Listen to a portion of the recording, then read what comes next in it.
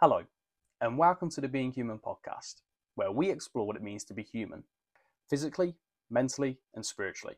We upload an episode of this podcast every single week. So whether you're new here or if you're returning and you haven't yet, make sure to hit that subscribe button. You do not want to miss any of these episodes. On this episode of the podcast, I sat down with Jack Lawrence. Jack is an online content creator whose content revolves around philosophy and physics. Jack studied natural sciences at Cambridge University for his undergraduate degree. After taking a gap year, he then studied his postgraduate degree at Oxford University, where he studied the philosophy of physics. So Jack is a very educated man, especially in the areas of philosophy and physics.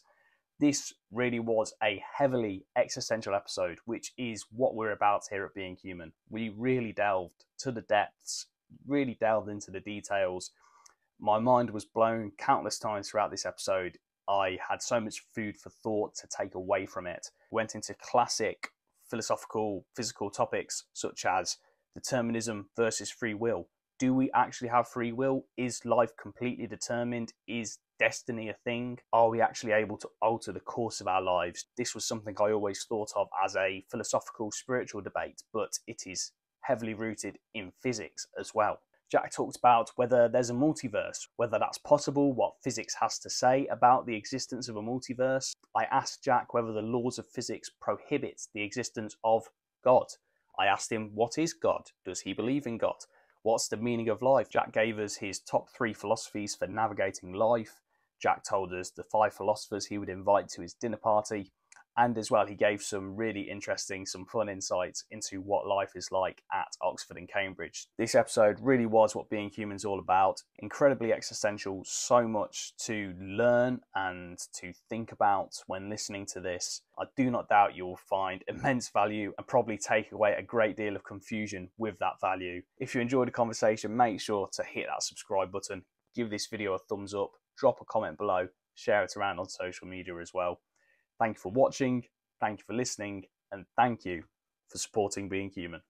The Being Human podcast is brought to you by Mr. Bassett's Grappler's Coffee. You do not need to be a grappler to drink it. This is simply great coffee for anyone who loves to get caffeinated. It's incredibly potent, but has a very smooth taste. So if you're a coffee drinker that's looking for a great tasting coffee that does the job, that gets you firing on all cylinders, physically and mentally, head over to mrbassets.com and use the code WAG10 to get 10% off your order. And who knows, drinking it may even invigorate you to try out jiu-jitsu, which would be a great addition to your life as well. And now presenting Being Human with Jack Lawrence. I mean, these tend to be unedited all the way through. Yeah. So, warts and all. All right, that's how we're doing it. Everything's in. Let's start at the very start. When was Jack Lawrence, the sophisticate, born, and how did he become this philosopher, this intellectual that we know now? Well, that's a very kind description. I would try not to push back against that. It's very flattering. When was I born? I mean, technically, 1994, so turned 30 this year. Born and raised West London. I've got a sister, a couple of fantastic parents. I would say in terms of interest in philosophy or potentially being a bit too verbose, my family are a very chatty family. My father was a journalist and worked as an editor for the majority of his career. So I grew up with basically every second sentence I wrote being corrected. So that probably contributed to something of it. As for interest in philosophy and everything else, I think I've just lucked out. I had some really amazing teachers who just really sort of lit a fire of interest within me for that. I happened to encounter a few books along the way, which I'm happy to talk about if you want, which sort of connected philosophy to other things, and I sort of saw it as this way of thinking about the world which was relevant to basically every part of it, and was fun to consider. And so I guess a huge combination of luck, some really positive influences, good teachers, and you have the monstrosity you see before you today. So when was that inflection point, so to speak, that first philosophical reading book that you read that really sparked your interest? Gosh, probably 14, 15. I remember just in school, sort of religious studies, questions around God and all that, and I was raised secular. My dad, he's from a sort of Irish Catholic family, but he sort of gave up his faith before I was born. I think my mother is sort of nebulously Church of England, but we really didn't discuss religion a lot in my family. And I remember in my primary school we sang hymns, and it was, you know, it was sort of Christian. And at that sort of age, first coming across the sort of, I think probably it was like an edgy atheist stage. Like I came across Dawkins, a bit of Tim Minchin at the right time, along with discussions in class about, you know, problem of evil and just, you know, lots of stuff where religion's just a bit strange. Didn't anticipate that.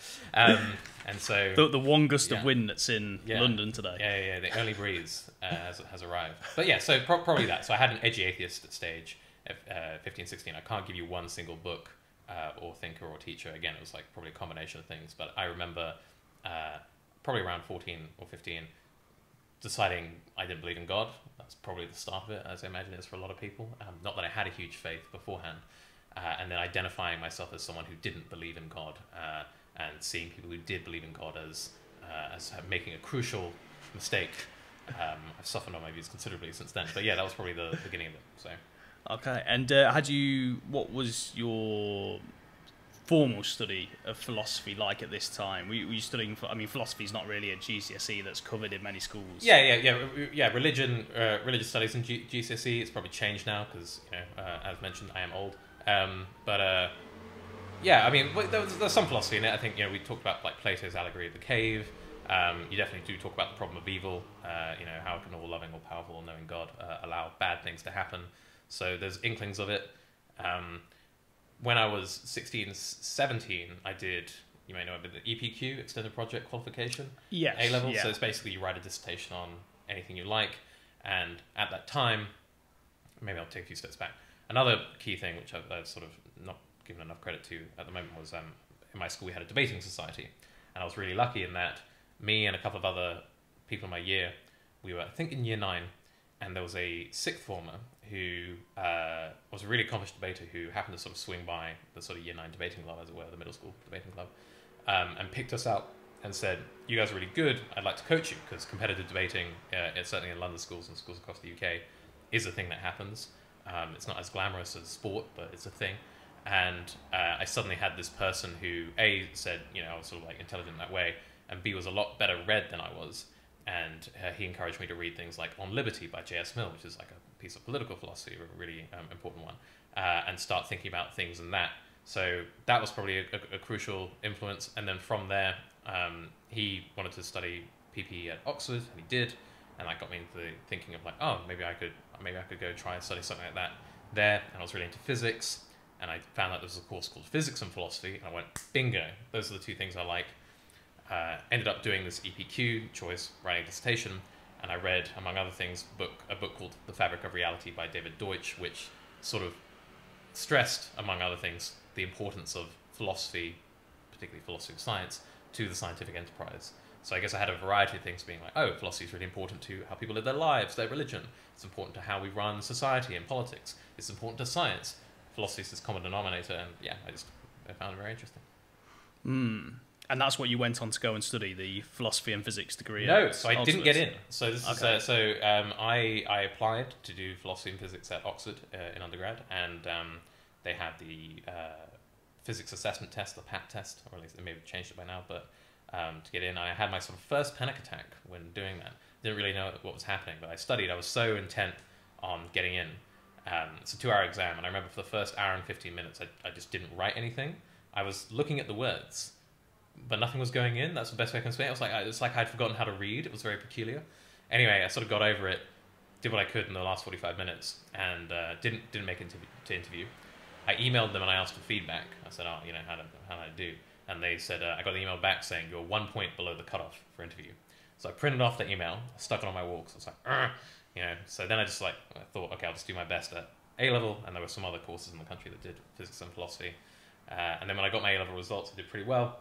And so I thought I might take a year out and then apply to Cambridge just to do natural sciences, so to do straight physics, because I sort of wanted to be in that sort of really intense environment. I thought I was good enough, or I might be good enough.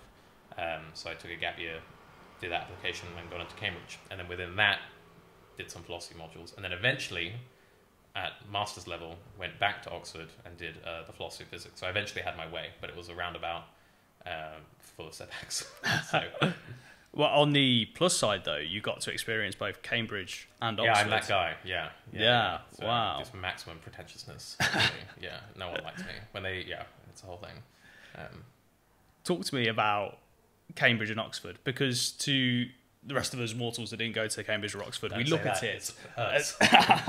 No, but I mean, I've got a couple of friends that I came to know through law that went to Cambridge or Oxford, and when they talk about it, they're not even trying to talk about it in a pretentious way, but it's so clear that it's incredibly different to any other university experience, or I suppose any other studying experience in the UK. It's very, not just traditional, I don't want to say cult-like. It's definitely cult-like, yeah. And it self-perpetuates that reputation. So there are a lot of weird rituals. I mean, there are so many things I could say. So I think, for starters, let's look at the sort of fundamentals, which are, for undergrad, they have 8-week terms as opposed to 12-week terms. And I think there are some boards across the UK which basically standardise the worth of a degree. And so they want to make sure that, say, a physics degree from one university is kind of worth the same as a physics degree from another university. Which sort of makes sense that would exist, right? And so right off the bat, you're studying material in less time. So you've got a cut down of 33% there. So that's going to increase the intensity. You've also got it self-selects because of this reputation that perpetuates for people. They say, oh, you've got to really love it to come here. You've got to really be passionate about it. You've got to be really hardcore. And yes, there are family ties, but pretty much anyone who goes there is by definition pretty self-motivated, pretty competitive, and generally quite clever. Now, both Cambridge and Oxford know that there are more people who can do their courses than they have places for them. So genuinely, some of the smartest people I know didn't get in and just got unlucky at interview. So there's an enormous amount of luck getting in. If you get the interviewer and they don't like you and they don't click, tough luck. You didn't control that. You can be the smartest person in the world. If they just don't like you, you won't get offered a place. I mean, perhaps that's a disingenuous way of saying it, but what the interviewer is trying to look for, generally the person interviewing you will be the person supervising you or giving you tutorials, that sort of one-on-one or one-on-three time when they're teaching you. So if they don't think you respond well to that style of teaching, they may not offer you a place, not because they don't think you're smart, but because they go, well, look, a lot of this course is predicated on you reacting well to this environment. So if you don't like the style of like back and forth, you genuinely may not like enjoy it here. So yeah, other things. So to maybe like make it less crazy enchanting, the laws of physics I studied at Cambridge are the same laws of physics that anyone studies at any other physics degree. Like they're not harder. they're not special laws. They're not special laws, right? So in the same way, I would hope the law you study, like UK law, would be the same you study any other degree. So it's the circumstances. So in terms of deadlines, I would have across random assignments 4 or 5 deadlines a week, whereas I would hear like friends at other universities where they'd have 1 or 2 a term, right? So it's just a different intensity. Does it produce better outcomes in terms of like academic research? But to what extent smart people just go there in the first place, I don't know. I think it would be much more interesting to have a university ranking based on how good is someone when they arrive and how much distance do they travel from where they left. Because say you asked me to coach Usain Bolt in sprinting for a week, right? I don't know anything about that. But he's going to be pretty fast when I'm done with him, even if I don't do anything. Because guess what? I was coaching Usain Bolt. Not saying that I'm that good, but right, if you get a bunch of people who are incredibly smart at a place who are self-motivated and they end doing really well, well, that's crazy, man. That's so great. This must be the best university in the world. Or you've got a bunch of people who are already that driven. Not saying there aren't good teachers there, but anyway, I'm sort of all over the place with this answer. But so I think that puts it a little bit in context. You are kind of studying the same things, but there are more demands on you. You've got a less amount of time. You've got generally a very driven group of people. There's an enormous amount of luck there. And then you've got, as you mentioned, these really sort of archaic cultural artifacts which are propped up and sort of give the university an identity. I can elaborate on any of that, but yeah, I don't want to ramble too much. So yeah. Yeah, talk to me about the colleges, because that's something that's not present in any other universities other than Cambridge and Oxford from as far as I'm aware. Which college were you in at Cambridge, and talk to me about how those colleges work, what their purpose is. Yeah, so I was at Homerton College in Cambridge, and then when I did the Master at Oxford, I was at Balliol. So in order to attend the university and study there, you need to be a member of a college. Again, probably more romantic than is it ought to be. Example is in the same way like with Hogwarts. In order to be a student there, you have to be a member of one of the 4 houses, right? The colleges together make up the university. So another way is in order to live in the United States, you have to live in a state, and together they are the USA. So the college, everyone studies. If you're studying physics, we were both studying physics, but we are at different colleges. We would have the same lectures. We would take the same exams. But the main thing that would differ for each of us is that where we live, our sort of dormitories will be different because we have different college grounds. Our access, in some cases, to bursaries and grants will be different. The people who do the supervisions or tutorials, the sort of, like I said, 1-on-1 or 1-on-3, whatever, lessons will be different because they'll generally be staff within the college. Your access sometimes to different facilities will be different because sometimes colleges on site will have a swimming pool or a gym and some won't, and all of that. So on the one hand, the sort of colleges on your side, they're the sort of pastoral, looking after you, making sure that you're registered for things, kind of thing. And then there's like this overarching university body which is setting the exams, deciding the lecture timetables and all that, and that will be like the physics department. So yeah, which college you go to will, to a large extent, change your experience of the university. Some colleges are vastly more richer, I should say, than others. So Hamilton's a relatively new college, not that rich, slightly out of town, had a lot of space, it was great, had a wonderful time. But and there's a lot of student journalism that was done on this when I was there, and I'm sure perhaps it's changed, but in terms of just the amount of wealth, because they are independent legal entities, places like Trinity College will have exorbitant amount of wealth to spend on things and students and grants, whereas other colleges may not. So that's it. So ultimately, if someone's applying to these places, I would say don't worry too much about a college. The advice is sort of like go to open days, see what takes your fancy. Some colleges are known for specializing in certain subjects. So Trinity is known as like the one to go to for maths. And again, that sort of becomes a self-perpetuating cycle. Researchers or academics who know Trinity is good for maths, they want to go there to teach, which attracts more students and such and so on. Some colleges are known for really being good at chemistry and so on. Sometimes that's just because they're close to the department. So there's a lot of sort of nuances. All I'd say is if the college teaches your subject, you go there and you have it and you vibe with it well, then you should apply. It shouldn't affect your application too much. But ultimately, almost everyone decides that the college they went to was like the best ever. The only, I think, significant difference is there are some female-only colleges, which for some people might be important for religious reasons. So obviously that will be significant. But no male-only colleges. Not to my knowledge. There's definitely one in Oxford, which I think has like 6 people. I'm surprised that's still allowed. So, I bet but it's a religious thing. It's like it's tied up with like I think it's like a Christian sect of some kind. So yeah. Okay. So yeah, sorry if that's. I hope that's the information you were. No, definitely, because I think it's. Yeah, it's funny. You used the example of Harry Potter, and I think probably because a lot of Harry Potter was shot at Oxford and Cambridge. Yeah, Christchurch specifically is the hall where. Okay. You can go visit it.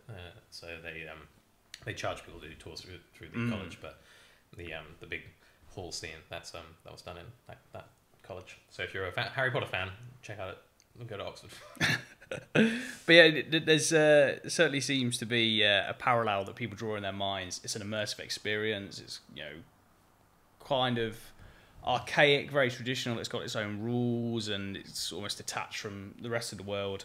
So it's very interesting to hear about. In terms of your actual study then at Cambridge, was it straight physics that you ended up doing? So I did the course called Natural Sciences, which they say is the largest course at Cambridge, and that's just because they lump all science courses under this one name. Okay. So the way Natural Sciences works is in the first year you have to pick 4 subjects, 1 form of mathematics, and 3 sciences. So I did basically maths physicist, essentially. I did one called Maths B, physics, earth sciences, and material sciences. But someone I know did maths for biologists, did evolutionary biology, physiology, and chemistry. So all of that. Second year, you'll specialize further. So that year I did physics, maths. And then third year, you generally pick one thing. So I did physics, but I was also able to do this option where I took some studies in the philosophy of science and the history of science. Oh, okay. So that was my course. So if people ask me, I'm different, I studied physics, but technically I did physics within natural sciences. And anyone who studied any science at Cambridge will have done natural sciences, but would have picked a subject within that. So, yeah. The philosophy of science. Yeah. Obviously, the original degree you wanted to do was physics and philosophy. Yes. There is this relationship between physics and philosophy, more so than any other science, I'd say, right?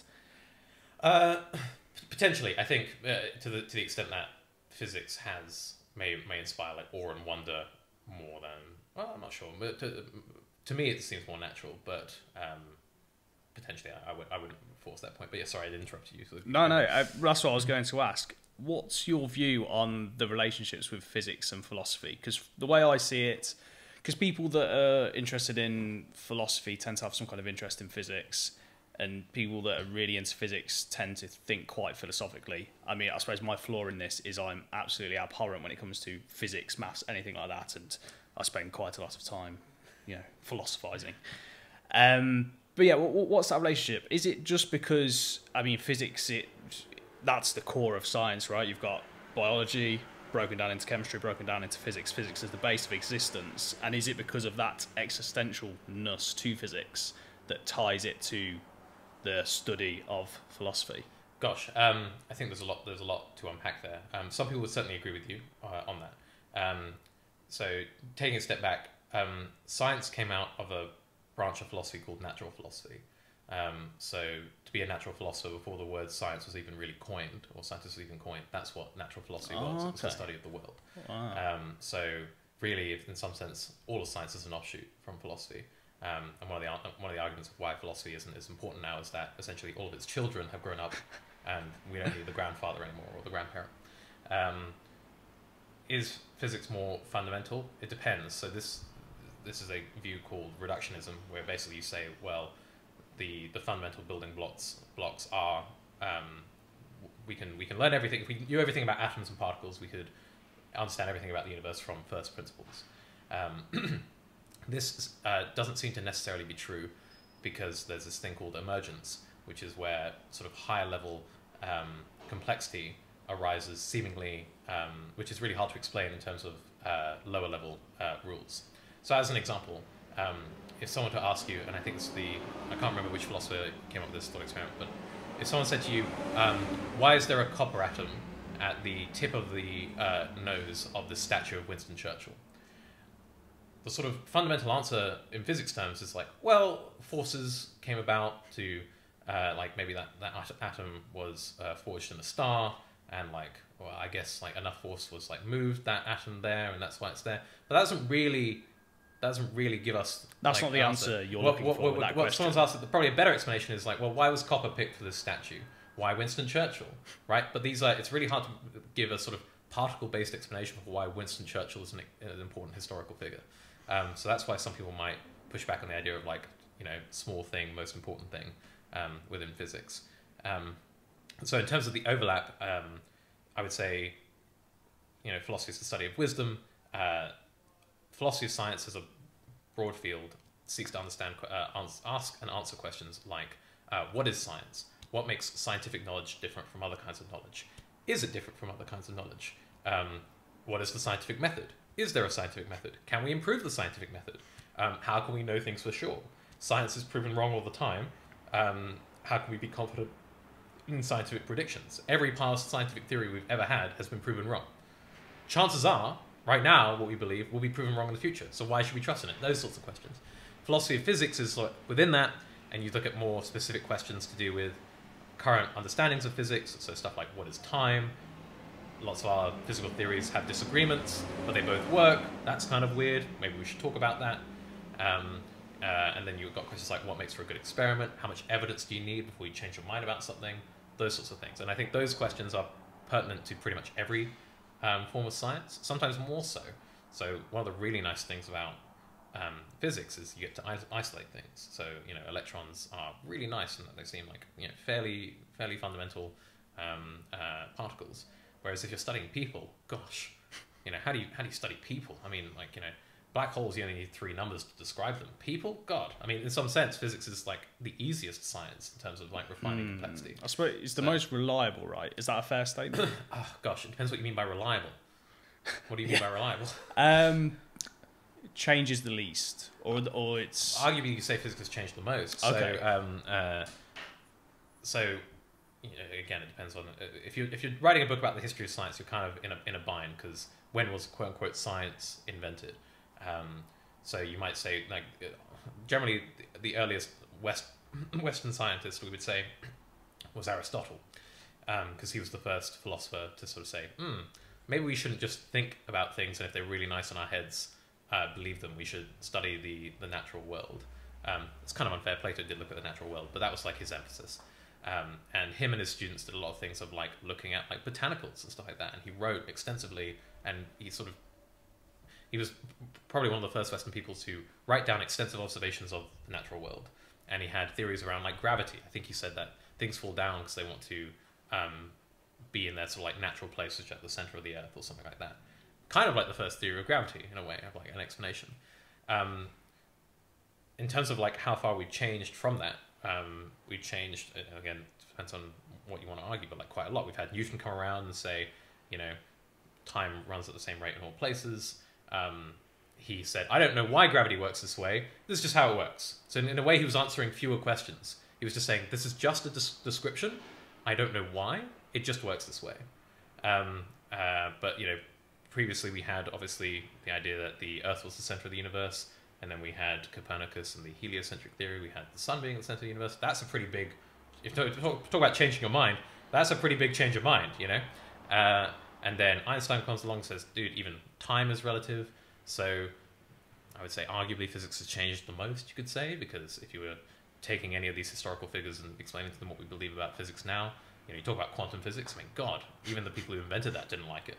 So, yeah, whereas like... but, you know, biology and chemistry, there's lots of discoveries. So, so yeah, reliable. I don't know. I think in terms of the other way you might say that word, which is, can we trust the predictions of physics? Possibly, but again, there's loads of caveats around that. So can you bet on it more? Can you bet on the laws of physics more than, you know, laws of chemistry? Yeah. Yeah, hard. Really, that's like one of the fundamental questions of like the philosophy of science, right?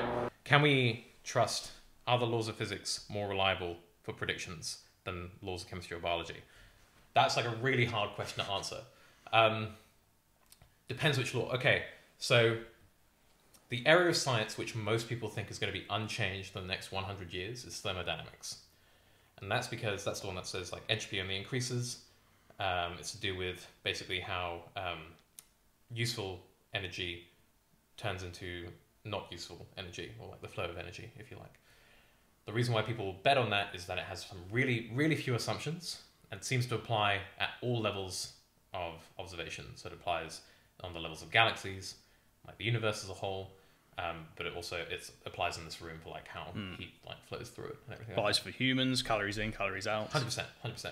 So if we were like doing like sweepstakes here, or so like doing some bets, thermodynamics, that'd probably be like a pretty good bet. Gravity depends what prediction. If you're saying, hey Jack, if I drop something in 10 years, will it fall down? I'd be like, yeah, I'm fairly sure of that. But if you're talking about some like obscure prediction about black holes, I don't know. They're sort of still up for grabs.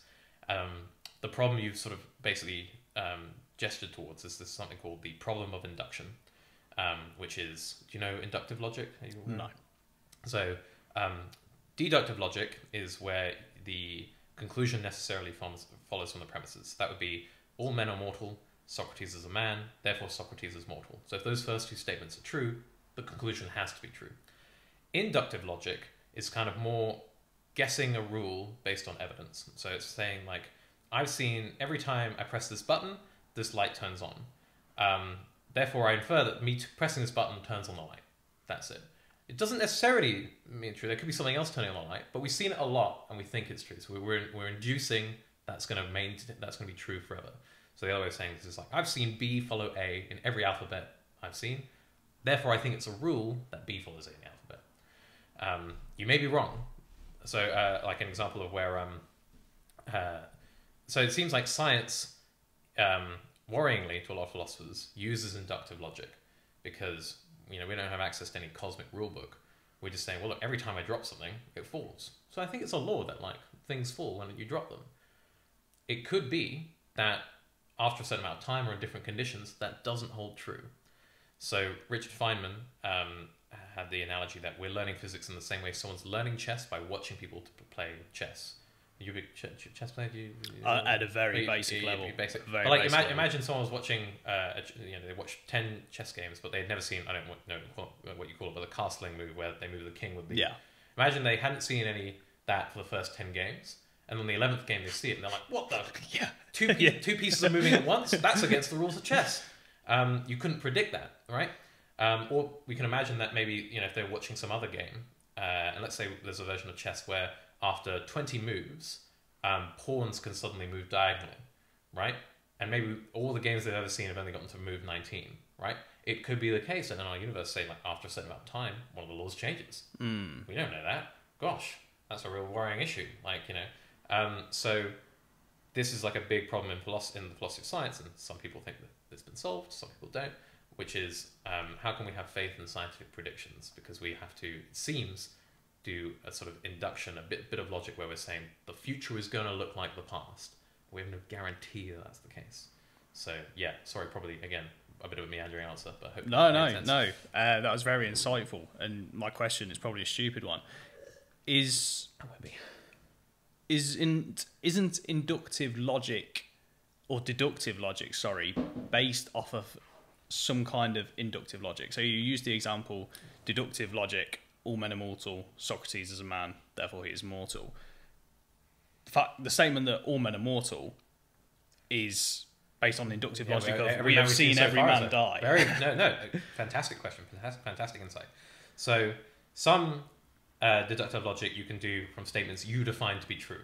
So you might be say 1 plus 2 is 3. I define what 1 is, and I define what 2 is. So by definition, it has to be 3. Now again, a philosopher of maths might dispute that statement. But basically the observation you've hit on, which is sort of I would say, following on from your question, with any statement, so this is a problem which I'm going to butcher the name, but it's called the Munchausen trilemma or something like that. It's a German phrase, and the philosopher Karl Popper wrote about it. But the trilemma is this, which is to prove any statement to be true, we either have to assume it's true, that's not a proof. We have to prove it's true through some sort of deduction, but then we have to rely on something else being true, and then we sort of fall back a step. It's kind of like regression. It's who made God kind of thing. So we either prove it true, assume it's true, or the third one, which is I can't remember the third one. Have some sort of evidence like that, but then we have to dispute that. But basically, you always have to make some sort of assumption. There's no self-justifying epistemology. At some point, you have to be I guess we just kind of assume that this is true so we can build and start doing stuff. So you're absolutely right. You could even make the argument that deductive logic outside of mathematical systems doesn't really apply in the real world, because what can we be absolutely certain about? And very quickly this spirals down into oh my god, is this real? What is real? Subjective reality type stuff. So yes, I would say that's a good question. A lot of deductive claims are fundamentally based on some sort of inductive one. So let's take another one, which is saying something this guy has a peanut allergy. He just ate a peanut, therefore he's going to have an allergic reaction. So this guy's a peanut allergy. Well, is that an inductive statement? It might be, because previously he's had a peanut and he's saw that. He's just eaten a peanut. Is that inductive? We've kind of seen it happen. We might say that's an observation, that's an empirical fact.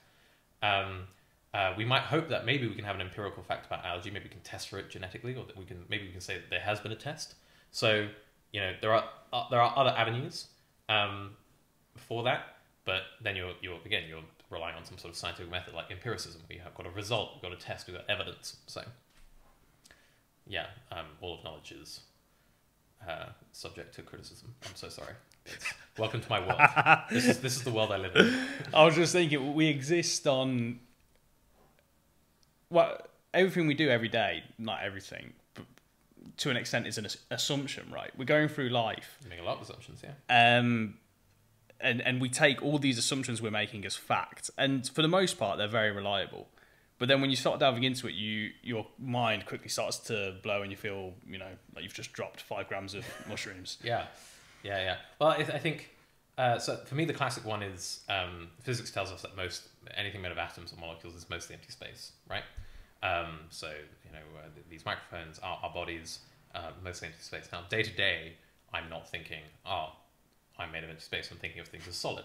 So the operating system, the heuristics, the assumptions we have to use in our sort of like flesh-covered skeletons to get through the day are going to correlate with what's true insofar as it's useful and we can think about it. But yeah, when you get down into the nitty-gritty of what's like capital T true, then yeah, things like the universe is a very strange place.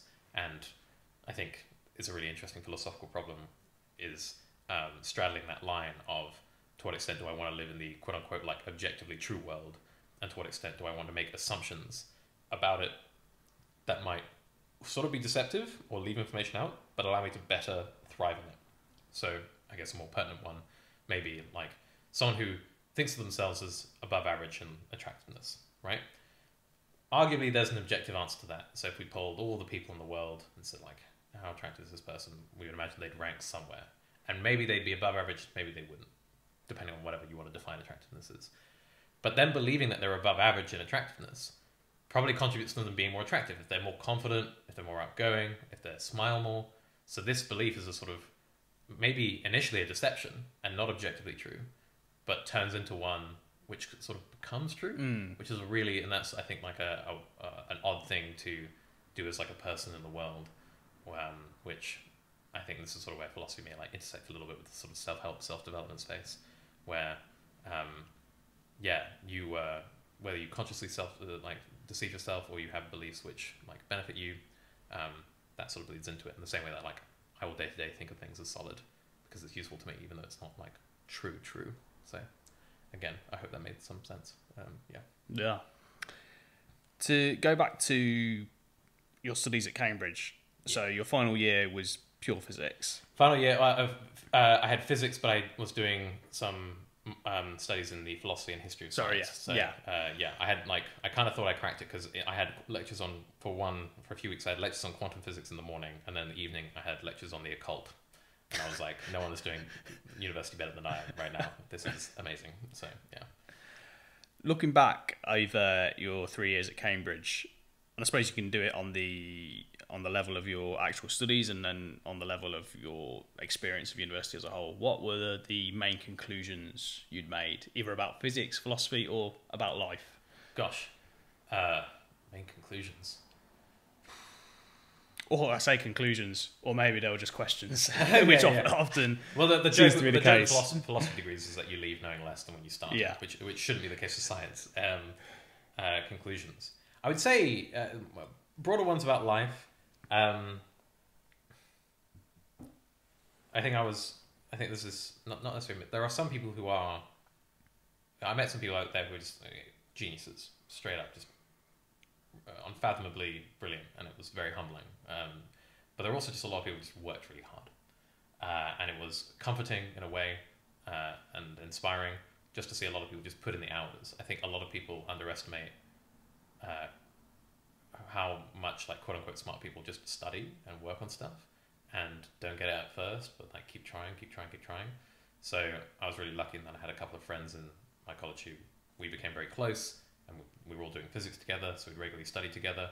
And these are really smart guys, and seeing them not get things initially and then get them, and sometimes I wouldn't get something initially and then eventually get them, that was good. I think I had a constant panic prior to getting there that if I didn't get something, it was sort of evidence that I wasn't smart enough like this. It was testing some quality, and that you had to be above a certain height to enter.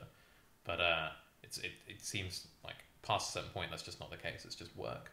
And I think there were definitely people who did better than me who I don't know whether they're smarter or not, but they just worked harder.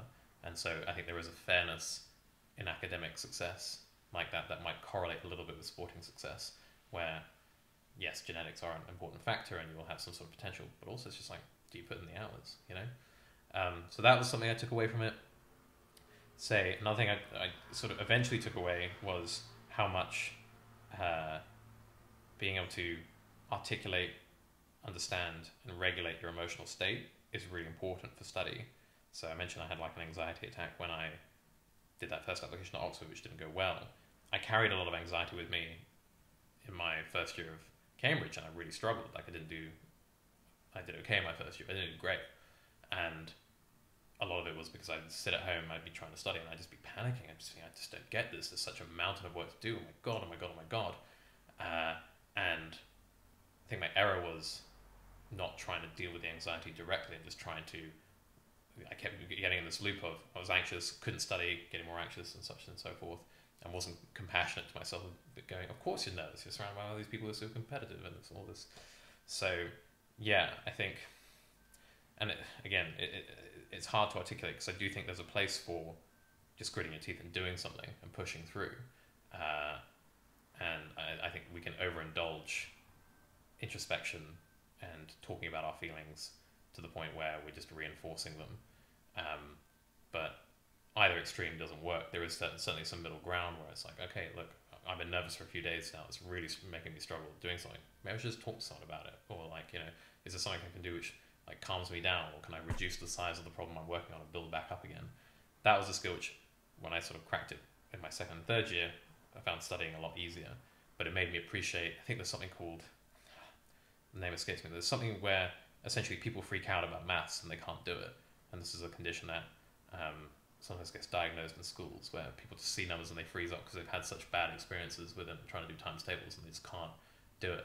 And I suddenly had a real empathy for that. So sometimes that happens to me. Like I've looked at stuff and just not been able to read it, and I'm pretty good at maths, you know.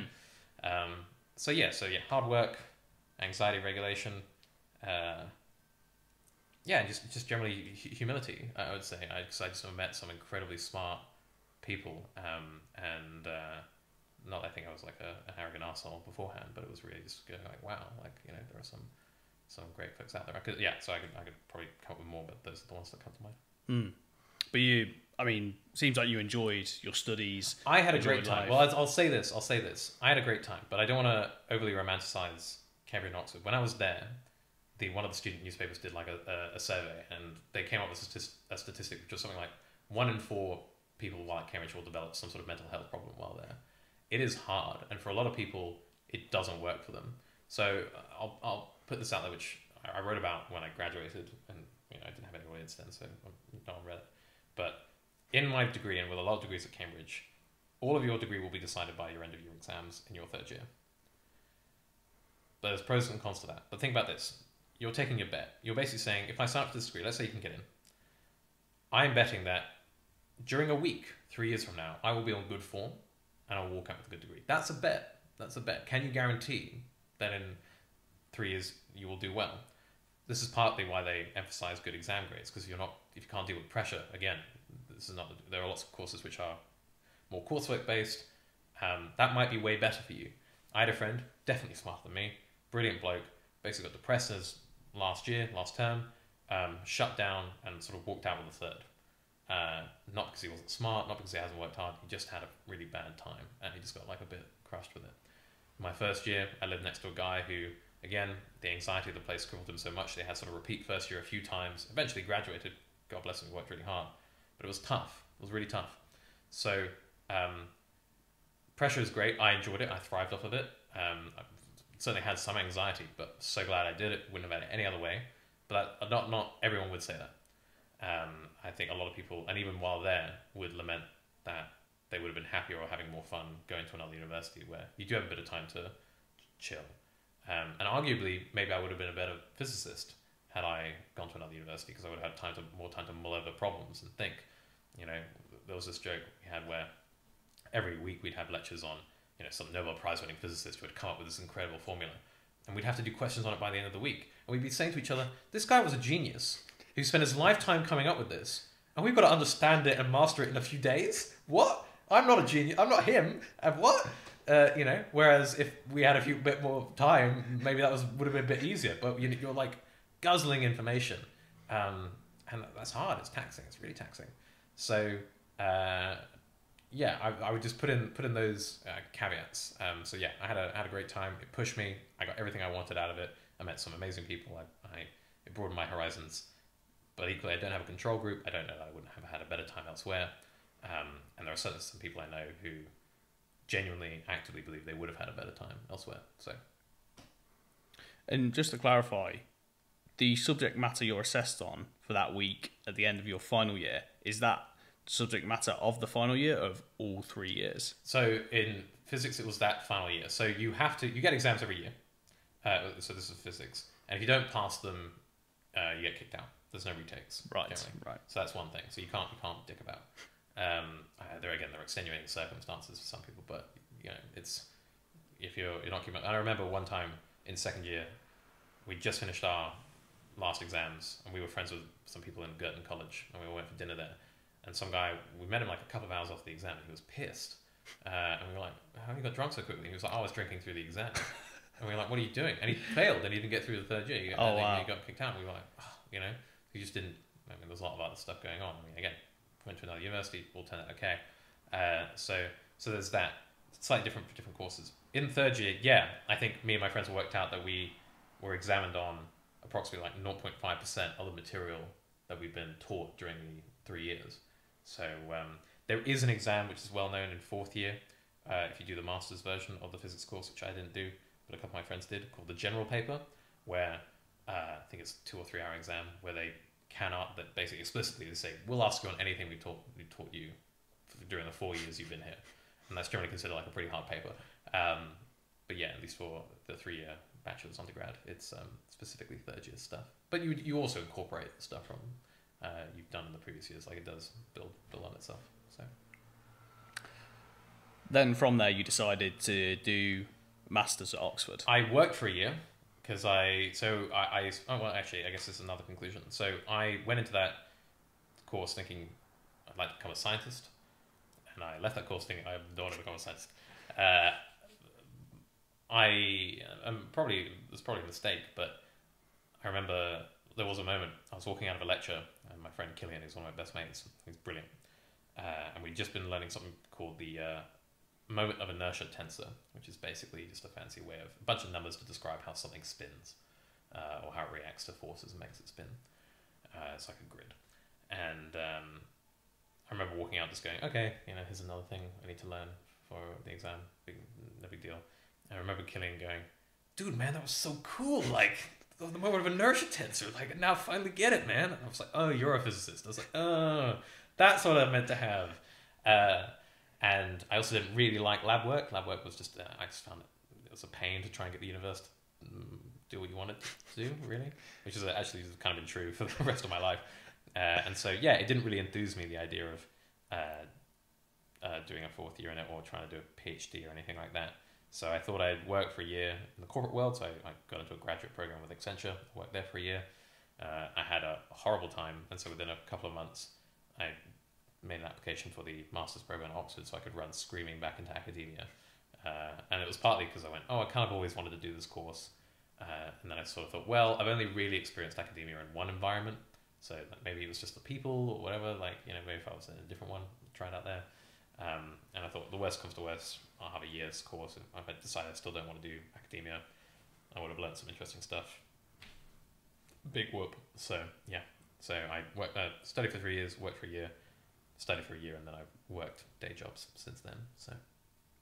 So your master's at Oxford was the physics and philosophy. It was the philosophy of physics. Physics. Jumping words around a lot. So technically, it was a philosophy master's strictly. So okay. It was kind of like a half theoretical physics, half talking about it. So we were doing a lot of physics, but we were writing essays on it as opposed to solving like applied problems. And this was so we do stuff to do with black holes and time, stuff to do with relativity, this thing called the simultaneity convention, but then we also did some just like general philosophy outside of that. So I can go into all of that if you'd like, but that's what that was about. I mean, before we go into the nooks and crannies of it, any stark differences between Oxford and Cambridge? So hard to say in the sense that I would, it's different coming in as a graduate. I think there is a less self-defeating attitude with students at Oxford versus ones at Cambridge, because at Oxford you have to do exams pretty much every term as opposed to every year. And so I think there's some sense of like given there's more of them, they're slightly less serious, and they're sort of like, ah, okay, I just know I'm going to be tested immediately. This feels like a progression. Kind of. This is, again, a very broad sense, very hard to summarize, and it's been a while since I was there, like 6 years ago, so none of this might be true today. Oxford is more of a city than Cambridge is, and the university campuses are more spread out. So I think there's this sense of, at least Cambridge felt like such a bubble, at least at Oxford, again, it sort of felt like there was like some touch with like the normal outside world as well. To what extent that's true for people there, I don't know. But it's pretty similar. You have colleges which all have different names, and you know, there are quirks and idiosyncrasies. I remember a friend of mine, here's like a really, probably the oddest Cambridge convention. Actually, I'll give you two. When I got matriculated into my college at Hamilton, they don't do this anymore since COVID. Matriculation basically means becoming accepted as a member into the college.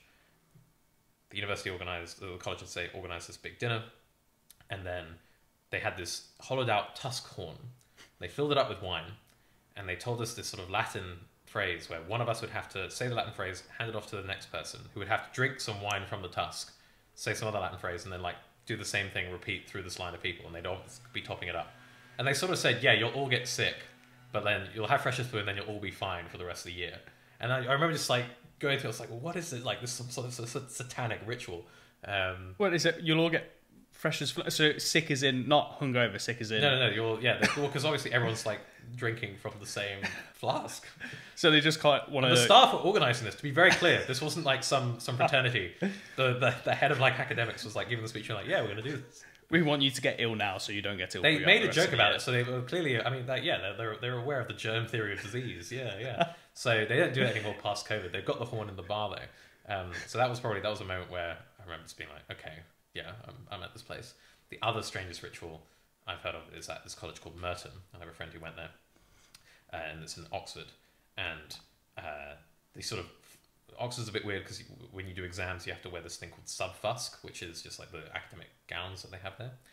And when the clocks went back, which they do, I think, in summer, what they would say to all the students at Merton is you have to get up because the clocks go back at something like 3 a.m. Everyone has to gather in the court at 3 a.m. This is 100% true. In subfusk, and we have to walk around the court backwards drinking port. This is a 100% true thing that happens. I know this sounds like ridiculous. Google it. So, and it's like something to make sure the clocks go back or something like that. It's like a time-preserving ritual. This is something the faculty, the staff at Merton College organise. They hand the students port at 3 a.m. and demand they wear this formal academic attire and walk backwards around the college court. So yeah, there were some weird things that happened in these colleges. Yeah, I mean, I can get behind the drinking wine from the tusk if it wasn't for the reason that it was. Yeah. I mean, that's a pretty normal thing. It's kind of like fairly cool. normal. You're like, yeah, it's cool. Yeah. Walking around Backwards the courtyard backwards in the dark, drinking port is very, very cool. Like, yeah, yep. So yeah. Okay. Different. Welcome to Cambridge and Oxford. So, sorry, repeat your question. What happened? No, yeah, I was just going to then go happened? into the actual study itself. Study itself. But before you answer that though, where did the hardest exam in the world come into play? Yeah, so that's an Oxford thing. So, Okay. So one of the colleges at Oxford is one called All Souls. So All Souls College. So this is my most viewed video. Is basically me talking about an exam I didn't pass. It's really, really annoying. And I filmed that video the same afternoon. I filmed a different video, which I thought would kill way more. I can't even remember what that video was about. And I remember just being mortified. I was like, oh my God, why is everyone watching this? Anyway, All Souls College is a college in Oxford, which only has around 60 members. It's a graduate only, so you can't apply there when you first apply there for undergrad. And they accept about 2 people a year. And they accept people who via this exam. And sometimes they don't accept any people, apparently. And so this exam, sometimes been called the hardest exam in the world because of this really low acceptance rate and lots of people applying to it. It's not, by definition, the hardest. I don't think by any objective measure. But I'd say it seems tough. I tried it. I didn't do it. I don't know. For what it's worth. It's humanities only, so there's no science or maths option. So basically, you have to do 2 general papers and 2 subject papers. And the subjects you have to choose from, if I recall correctly, it's something like, this won't be exhaustive, but it'll be classics, politics, economics, philosophy, history, stuff like that. And basically, if you get into this college for accepted as a member, they give you lots of funding. Like you get, I think, 7 years worth of like accommodation and stuff like that. So it's worth your time. to attend that college while studying whatever else you're studying at Oxford. And obviously they have like this very rich network and all that. And the reason why it's a difficult exam is each of these papers you have 3 hours, and you have a list of about 20 questions to choose from, and you've got to write essays on 3 of them. So generally an hour per essay, so you write 12 essays in total. And the questions are very open-ended, and there's no real mark scheme or anything like that. They're kind of just looking for you to be creative. And so the questions, I think on the ones I was on, they ask something as open-ended like, the United Kingdom of Great Britain and Northern Ireland, discuss. Should we bring woolly mammoths back from the dead? Or have streaming services been good for music? Or something like, define covfefe. I remember one which is something like, invent a new idiom and then spill the beans. So really open-ended questions. And all the subject-specific ones, they'll be, again, I can't write, I picked the philosophy papers, obviously, but it was stuff to do with, they'll reference, like, they'll quote some academic and they'll be like, discuss, is this correct? Is this justifiable? There might be something like, does scientific knowledge have limits? Was Kuhn ultimately right about science being driven, being a social enterprise? And so they'll assume some level of being well read, and you just got to run with it. So the video I made was about that entire process. It was probably a little bit more succinct than I was just then. I did the exam when I applied to Oxford, when I got accepted in, because I thought, why not? I'm here for kicks. I didn't get through to the next round. And one of the questions I answered was it was something like, what if there were no hypothetical questions? Which I remember just thinking, no one else is going to do this. I'm going to try doing this. That's All Souls. So, yeah. And you said in that video that you used the question, what if there were no hypothetical questions, to prove that aliens exist? Yeah. So again, bear in mind, I did this question after like 11 hours of exams, not all sequential. And it's off the cuff. So I'm not necessarily like justifying this, but my argument was at the time, if I can recall it, was there's 2 ways we can understand what hypothetical question means. There's the one that everyone's familiar with, which is like, if I had wings, would my life be better? That's like a hypothetical question, because it's assuming a circumstance that doesn't exist and then asking a question about it. But then there's also the kind of hypothetical question, which is, say, like the interviewer interviewed the president and he asked some questions, but hypothetically there would be questions that he could have asked that would have been better questions. Like, there are questions which we don't know what they are, but they're hypothetical. So on the first one, if there were no hypothetical questions, and then, that's only hypothetical because the circumstance doesn't exist yet, right? So I don't have wings, which makes that a hypothetical question. If there were no hypothetical questions, that means that somewhere I do have wings. So it means that there's like all possibilities have been realized somewhere, right? Because nothing's a hypothetical. If you said, hypothetically, if we were doing a podcast, I could ask you this question. I'd be like, we're not hypothetically doing, we are doing a podcast. It's not hypothetical. So if it's real, it's not hypothetical. That was my argument for that. So on the one hand, if there were no hypothetical questions, it would mean that all possibilities exist. The other version, which is if there were no hypothetical questions, as in there were no questions that hadn't been asked, essentially. What would happen if there were no questions that hadn't been asked? I basically said, well, I think this is like impossible because there are an infinite number of questions you can ask, and like time is finite. Like, how could you ask every question? And so I basically said the only way this could happen is if like we as a human race haven't asked all the questions. But if there were if all the questions have been asked, someone else had to have done it, right? If every question that could have been asked had been asked, we haven't done it.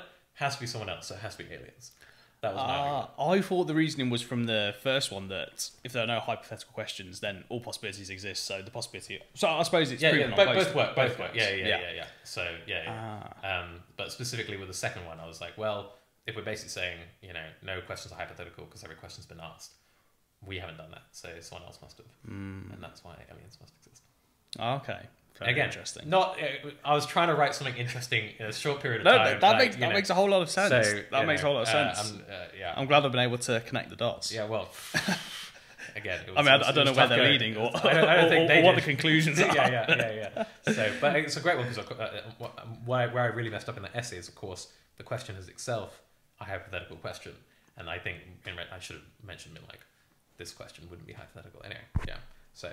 I messed that up, but it was a good fun. I would say to anyone who's interested, if you Google All Souls College, Oxford, past papers, they show like past questions they've asked. They're really good sort of late night chatting questions. Like they're really great, and they spark such fun conversations. So stuff like, is sex work the same as any other kind of work? The woolly mammoth one's great. I'm trying to think of literally any others. One I think I even mentioned in that video, which was in my paper, was like, were ancient slave traders bad people? And it's like, well, in some sense, like, obviously, yes, slavery was horrible. But then it's like, well, are we judging them by the same standards we judge everyone else? Oh, if we do, is everyone a bad person? Is this our conclusion? Stuff like that, which, again, you may want to conclude, but it's interesting conversation. So good food for thought if you want to potentially fall out with your friends. 100%. I've got no one left. So, yeah. So the degree, the Masters itself at Oxford, the philosophy of physics. Yes. Kind of give me your conclusions on that. I will say it was, when I went, it was the highest intake of any year they had. They had 7 people, so it's the only philosophy of physics department in the UK. Conclusions. And sorry, just to give like a sorry to interrupt. This is not past that. Just to give a definition, if you can, which I'm sure the answer is not really. But what is the philosophy of physics? Is it why physics exists? Yeah, so I'd say it's in that smaller subsection of the philosophy of science. So it's basically looking at questions within physics, seeing if we can improve physics, that sort of thing. So there are specific, so I'd say it's basically just like an umbrella term for a bunch of questions around our current understanding of physics, whether we can improve it, and such and so forth. So there are a classic philosophy of physics question, which a lot of, I would say, even has entered sort of popular culture, would be, how do we explain the weirdness of quantum mechanics, really? So a common idea that's entered into pop culture heavily is this idea of multiverse, which comes from this guy named Hugh Everett, who wrote this paper called The Many Worlds Explanation of, it was the theory of universal wave function, was what he called it first. And in technical terms, when you write down the rules of quantum physics, you can write them down in like 5 or 6 postulates, 5 or 6 rules, and then everything else follows from that. And he basically said, we're just going to get rid of one of these, which I don't really think is super important, called the collapse postulate. And he's just basically saying, there is no such thing as wave function collapse. Every possibility exists. So quantum physics is a statistical theory. It can't tell you what will happen. It tells you what might happen. It tells you on average what will happen. So quantum physics, if I measure the spin of an electron, it's either up or down, it will tell me half the time it'll be up, half the time it'll be down. But one particular electron, it can't tell me. Sometimes you'll do an experiment and it'll say the probability this happening is 100%. So sometimes it'll give you certainties. So an example of that would be like if you have, you can have like a particle in a potential well. So basically, you might say it's a 100% chance of finding the particle somewhere in this space. Okay. You might say, right? Yeah. And like the probabilities of it being outside of this place is 0. That's something like that. Like in terms of like the amount of energy required for a particle to go from one level to the other, that's going to be a set amount. So this does actually answer your first question. So I went into this master's heavily buying into the many worlds idea, which is basically saying the way we can explain the weirdness of quantum physics and why it's statistical is that every outcome that could happen does happen somewhere. So if me and you were to do an experiment right now and measure the spin of an electron and we go spin up, there'll be some version of us which has measured it to be spin down. And that's why in the theory they go, it's 50 up, 50 down, because there's some people who see up, some people who see down. I left that degree being like, nah, you know what? Quantum physics is just broken. We need to wait for the next theory. I was just like, you know what? After a certain point, there's just so many paradoxes. We just need a better idea fundamentally. I checked out a little bit, which isn't the most romantic thing to do. You had in the masters you had to write 4 papers, and I didn't write one of mine on quantum physics, even though I was fully intending to, because I can't buy into this idea anymore. So yeah, I think that's probably the main conclusion. So, yeah. I can try and explain all of that a little bit better if you want. No. So I'm just my brain's trying to catch up. So if quantum physics doesn't exist or isn't true, then not all possibilities exist. Yeah. So let me rewind a little bit. So quantum physics, invented in the early 20th century, is the physics of the very small, the very cold, or the very isolated. So it's used to describe particles like electrons and protons, or it describes a lot of things, weird things that happen when things get to really cold temperatures. And isolated, if you isolate particles from everything else, then weird quantum effects can basically happen, really. Why not when particles get very hot? Is there a particular reason for that? Actually, in fairness, yeah, we have physics to describe when particles get really hot as well, but some of the very cold effects are only described by quantum physics, if that makes sense. Okay. But yeah, it applies at all temperatures, but nuanced effects happen at cold temperatures. But you're right. Yeah, maybe that's a bad way of explaining it. Thank you for picking a whole. No, it's good. I'm asking the stupid questions. No, it's good. So yeah. Also, temperature is that as a whole concept, it becomes like a bit funky when you've only got a few particles, because temperature in water, you're like, oh, it's how quickly all the molecules are agitating. But if you only have one particle, it's like, well, what's temperature? It's like, oh, that's harder to talk about. Anyway, so that's that. It's developed over the course of the 20th century by a bunch of different people. Famous physicists, Einstein had a big hand in it. There's a famous photo of like all the greats. So Heisenberg, they said Schopenhauer, he's a physicist. No one getting on my name, but De Broglie,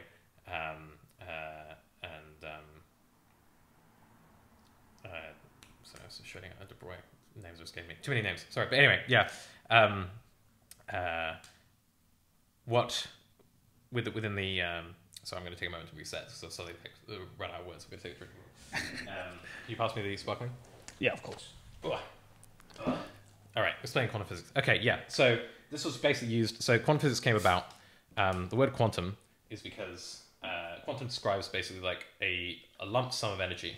So what happened was there was this problem in classical physics, which was looking at like something called there was this thing called the ultraviolet catastrophe, which sounds like there was this like big nuclear meltdown. It was basically just a mass problem. Thank you so much.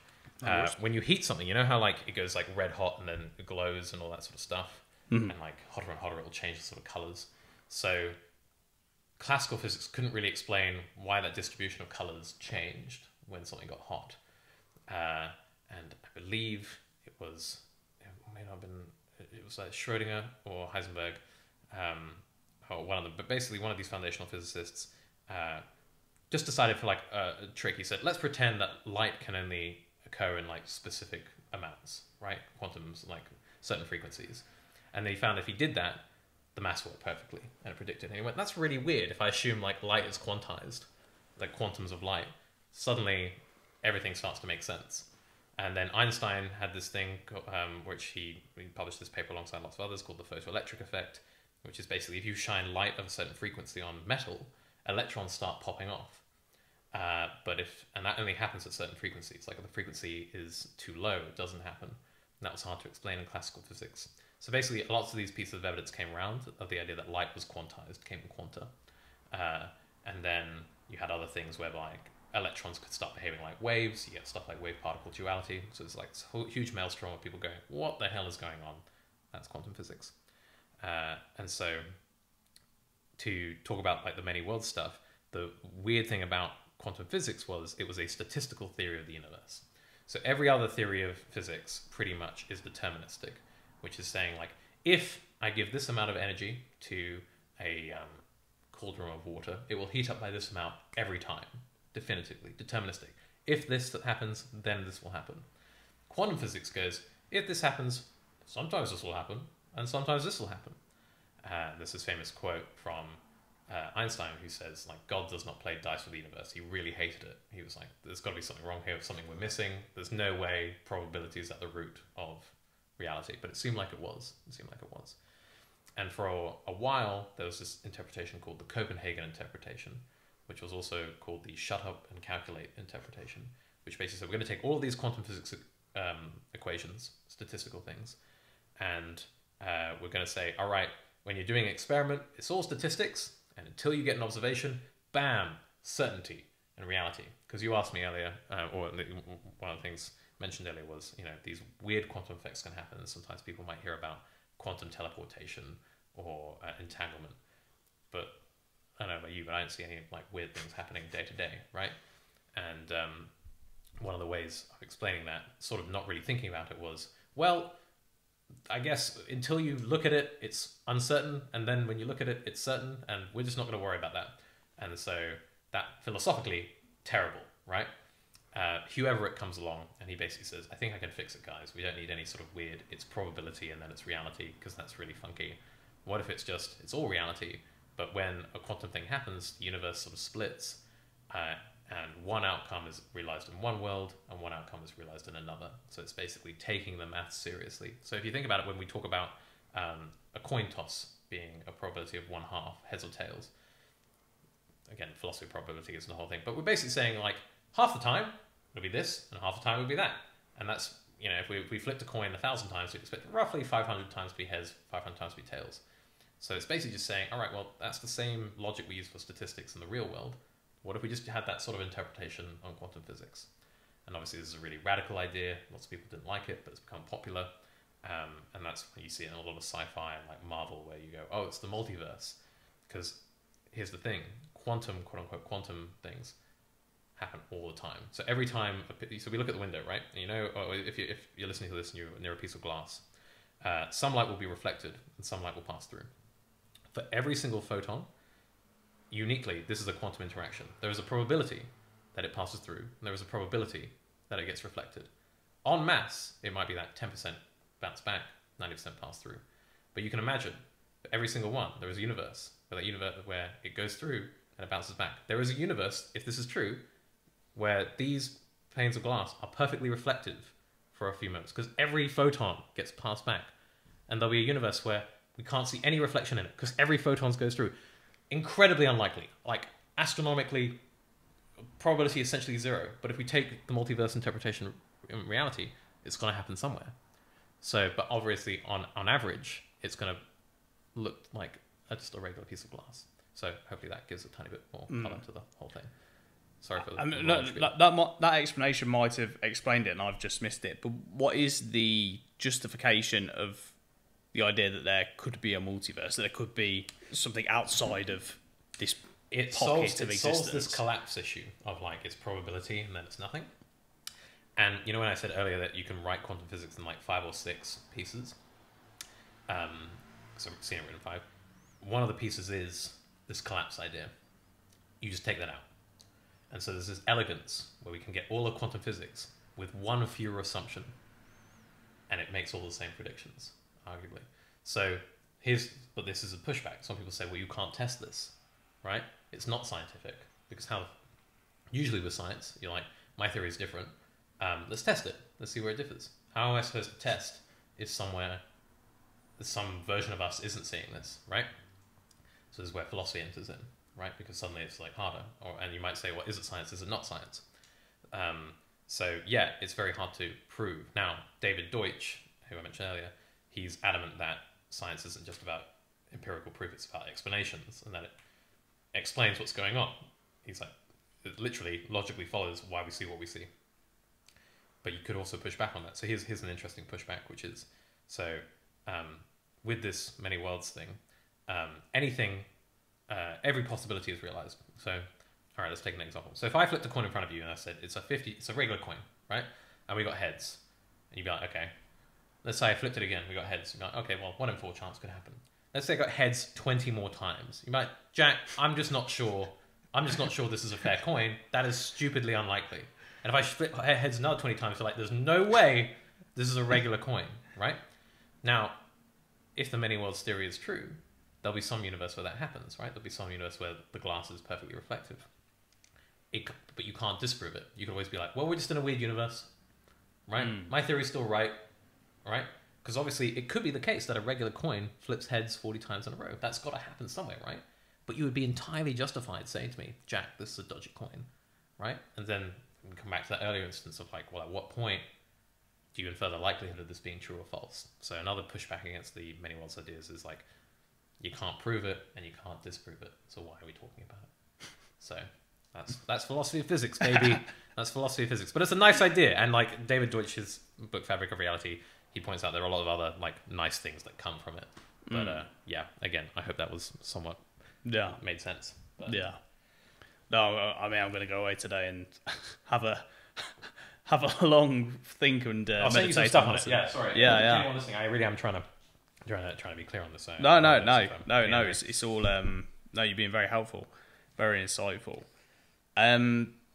So you finish the philosophy of physics at Oxford. Yes.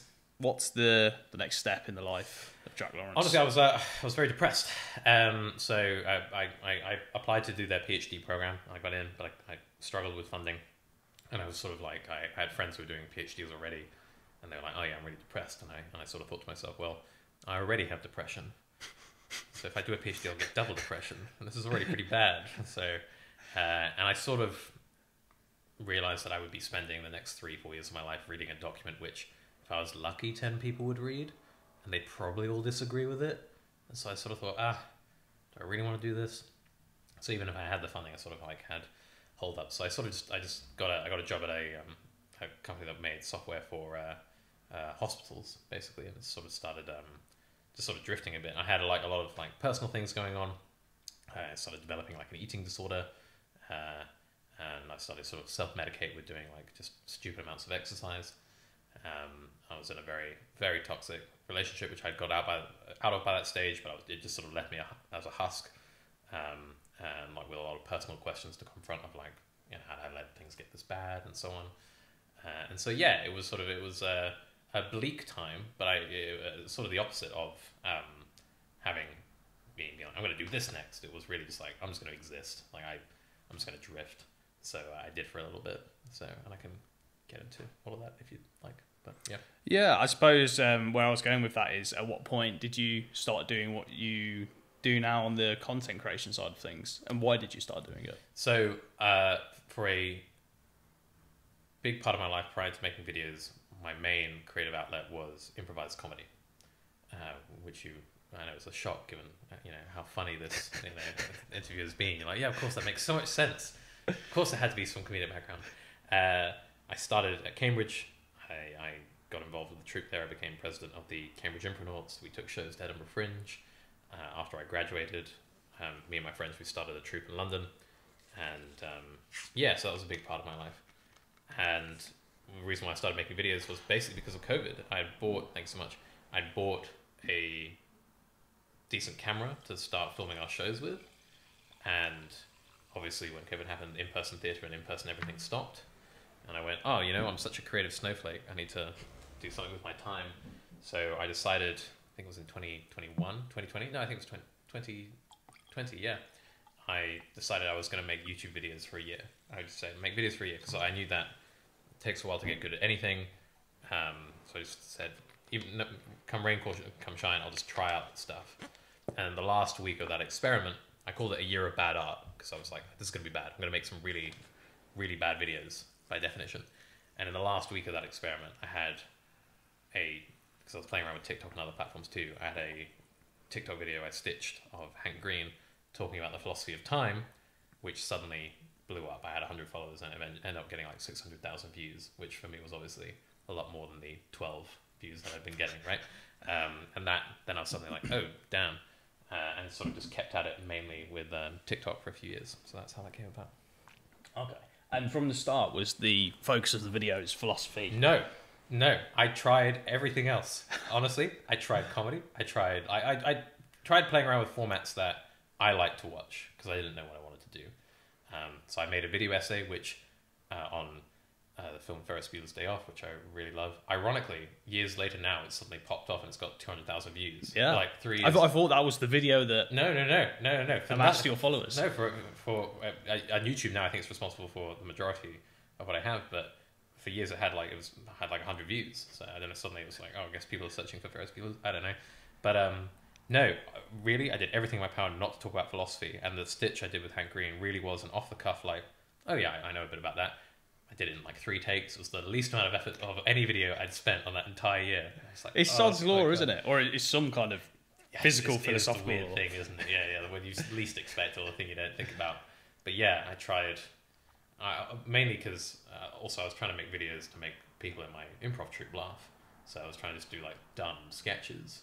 And the standard, I mean, I cringe.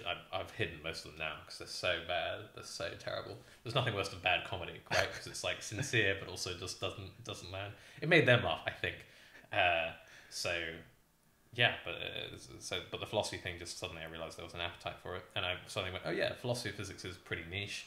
There were only 7 people on my course, and another reason why I kept making videos about it was I made this stitch with Hank Green talking about the difficulty of measurement in science, of making a clock in the first instance. And essentially the observation was that say you're trying to build a clock for the first time, you ideally want something with some sort of regularly spaced interval, but the question is, like, how do you know that's regularly spaced unless you can time the distance between the intervals? And in order to do that, you would need a clock. So in order to build a good clock, you already need a clock. So how do you so that's the thing. And there's a really interesting book which talks about this problem with thermometers, which I got that idea from. Anyway, I made this video, but it felt like 60% of the comments went, bro, just use a sundial, it's not that deep. And when the video was blowing up, I wasn't like at home, and I went to bed that night thinking, everyone on the internet thinks I'm stupid. Like, no, they're wrong. So the next day I made about 5 videos going, no, I'm right. You can't just use a sundial, and this is why. And then there was some pushback to that, so I just kept making videos. And then I just kept at it. And then I started talking about not just philosophy of physics, but philosophy of science. And then from philosophy of science to just general philosophy. So that's how that happened. That's interesting, though, because you're saying about you need a clock to time the regularly spaced beats. Yes. We've obviously got an internal clock within us, because I can tell, I mean, I'm very rhythmically challenged, but I can tell you clicking your fingers then was at regularly spaced beats. Right. That internal clock, is that something we're born with? Is that inherent? Or did we learn that from life, from clocks, from experiencing rhythm? I expect there's probably like a really good anthropological or evolutionary answer to this, of like music connecting humans through culture, and there maybe even be some like selection bias of people who had a better sense of rhythm got on better with people who had a better sense of rhythm, like cooperation, and so bred more. I don't know. I think in terms of that, the only thing I'd say, like the sort of philosophy answer to that, is like, it may seem regularly spaced, but how do we know? Because you just keep dividing it down to, the further you go down. Right, but like, so you might, the class, there are optical illusions. There are definitely auditory illusions, right? And presumably, that's all very well me just sitting there and like, doing that. But, will I lose a beat after a while? Say we're trying to measure time passing. I can't just sit there and do that all day. And so ideally you want some mechanism that's outside of you to do that. So what are you going to do? You're going to use, say, water dropping from a fountain or like a pond. Well, how do we know it's going to drop the same amount all day? All that sort of stuff. So it becomes this interesting challenge. And actually building clocks, when we improved the technology of clocks, that was a big way we solved the longitude problem. Do you know the longitude problem? So longitude is basically, if you imagine like you've got the globe and you can divide it into lines. Latitude is like where you are between the North and South Pole. Longitude is just like east to west.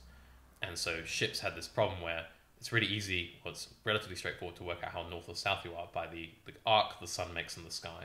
So you imagine the extreme of this. If you're on the North Pole during summer, sun never sets. You're pretty sure you're on the North Pole. And if you're at the South Pole during North Pole summer, it is total darkness. You're pretty far south. And obviously, if you're on the equator, the sun's going to make that really lovely direct arc across the sky.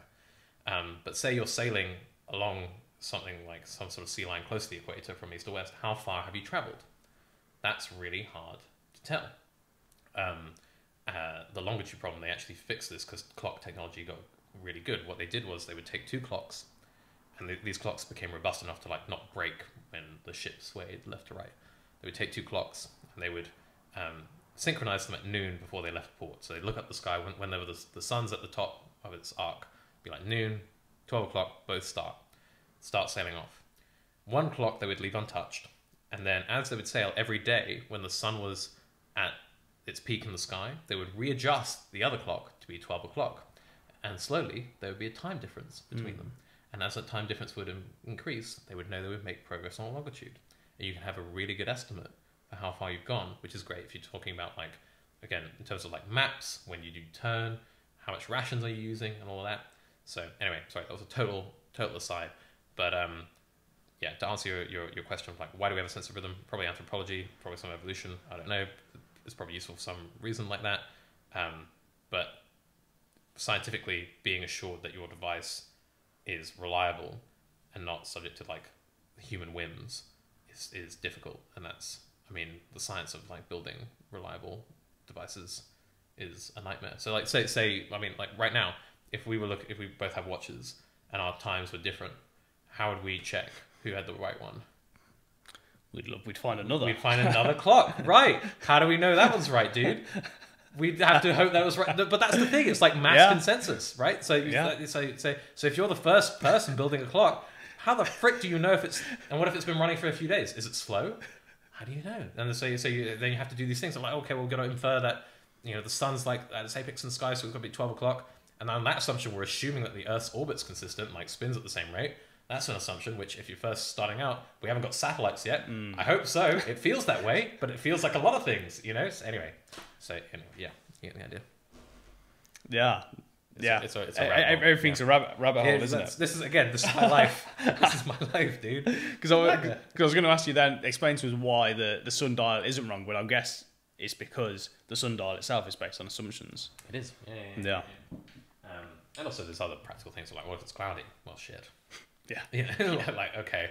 But the sundials, and that's going to, you know, as anyone's seen a sundial knows that, you know, you can accommodate its angle for the seasons and all of that. I mean, you are actually extremely correct in that you look at stuff like Stonehenge or old civilizations where they built structures which were clearly based around seasons, where, you know, at the summer solstice the sun rises and it's directly in the gap between two stone structures.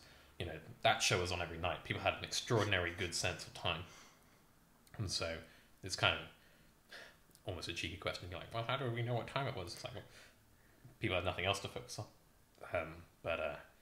Yeah, the sundial, it's flawed because, yeah, again, you are assuming, like, you know, the sundial wouldn't tell you if the Earth suddenly slowed down in its spin, and because we have really good clocks, we know that the Earth is slowing down in its spin.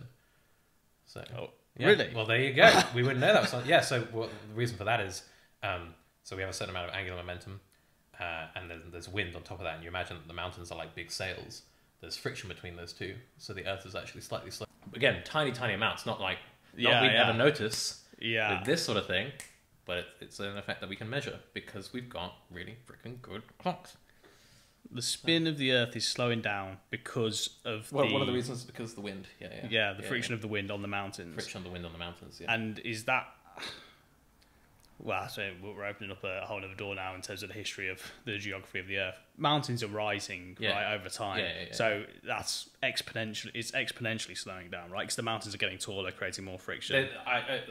So it's the wind is also only got a finite amount of energy, so to impart and affect the Earth's momentum. So if we transferred all the momentum from the air to the Earth right now to try and slow it down, it wouldn't be like the Earth stopped. The Earth's way too heavy, way heavier than the wind for sure.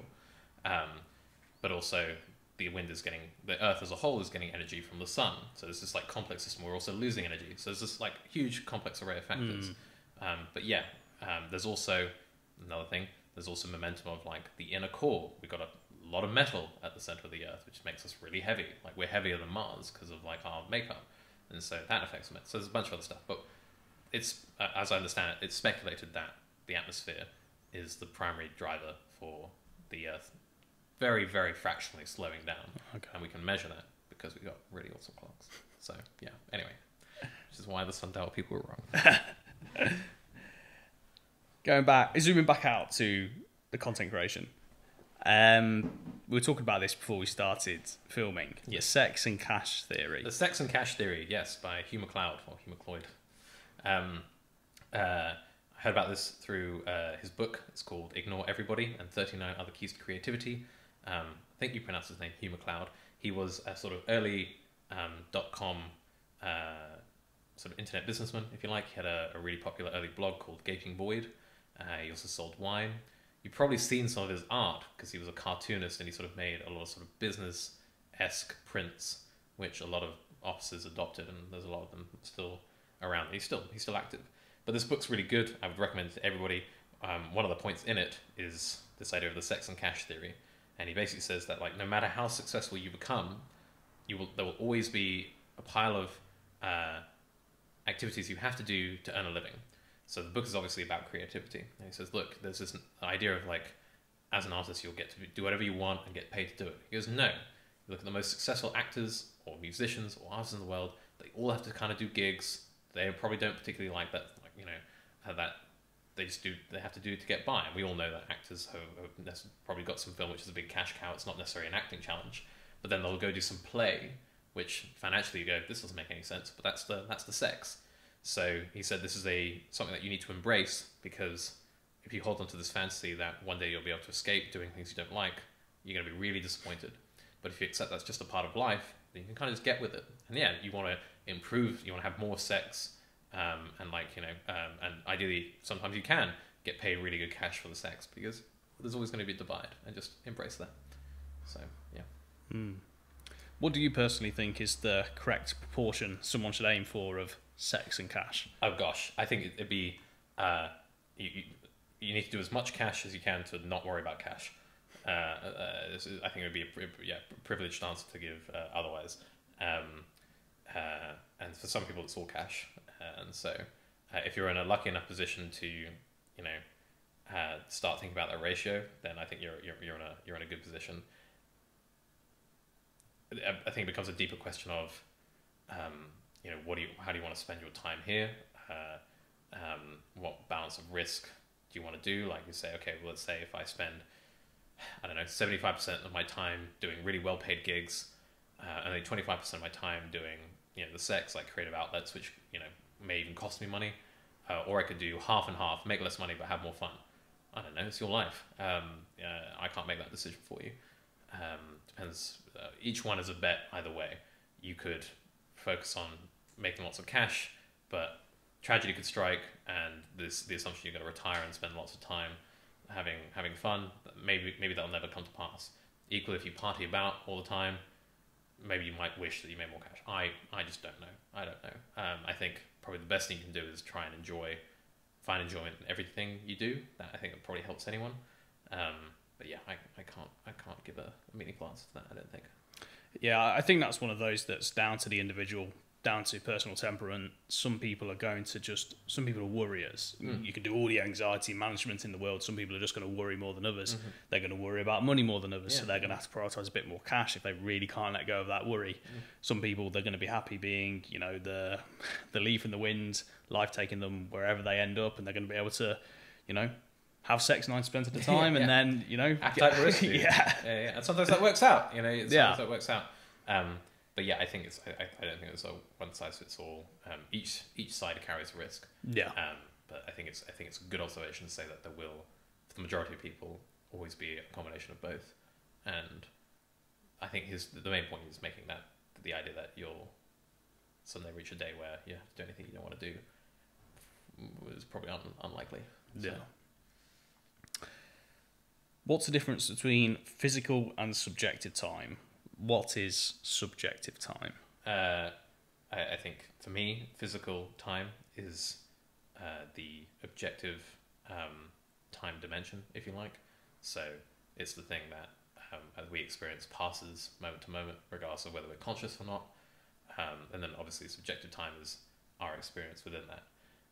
Physical time, it's really, according to our best physical theories right now, doesn't pass. It's static. So Einstein, his theory of relativity, which is our best theory of space and time right now, there's no such thing as like the present moment in it. It's the block universe theory. So the future and past are set in Einstein's theory. And what we're experiencing is kind of like movie frames going through it. So you obviously watch a film, the frames or the ending of the film have already been set when you start it. You're just right, so it's completely deterministic. Einstein's theory is completely deterministic. So, and that's the best theory we've got of space and time right now. That is, my best theory is the one which has the most predictions that have been, and it hasn't been falsified. Basically, it's the most in keeping with our observations. So, so now it could be that physical time, there is such thing as a present moment, and there's a philosophy of time, a study of metaphysics which looks into this, where they say, well, look, it's kind of really weird that our best physical theories don't seem to talk about this thing which seems palpably real to us, which is the present moment, right? Now is moving, it seems. Why do we, is this all an illusion, or is this actually something physical? And different people will give you different answers. My best guess is that the present moment is probably something that is an illusion, and it's just it's something that comes about because of maybe entropy or some sort of subject, like cocktail of chemicals in our brain. So yeah, I would say subjective time is this. Sometimes you hear these spiritual people that go, time is an illusion, and I'm like, I mean, it's not, but I think I sort of get what you might be saying with that, in that like the passage of time, but then you don't seem like the physics type, so I don't actually necessarily know if that's what you mean. But yeah, I'm not sure if that's answered your question. Yeah, well, I've got many follow-up questions off the back of it. It's funny because a podcast I love to listen to, big podcast, Chris Williamson's Modern Wisdom. Yeah. It's funny. He said on one of his podcasts that his audience apparently hates it when he talks about free will versus determinism, and I don't understand why. Because to me, it's very important. It's the question, isn't it? So, not that I can't understand why people would hate talking about it, because I suppose you just end up going around in circles and we don't have the answer. Yeah, I don't know to what extent he's already spoken about it at great length. Yeah, well, that's it. I heard might be like Joe Rogan talking about vaccines. Exactly. Stop. Yeah. Talk about something else. That's it. I mean, I've been listening to him for 2-3 years. Yeah. For the 3 years prior, he may have done 300 straight episodes on free will versus determinism. But for whatever reason, I find it fascinating, even if other people don't. So Einstein's theory of relativity is completely deterministic, 100%, yeah, and that's the best theory we have of space and time. So our two best theories of physics are Einstein's relativity and quantum physics, and they describe very different places. This is like one of the big.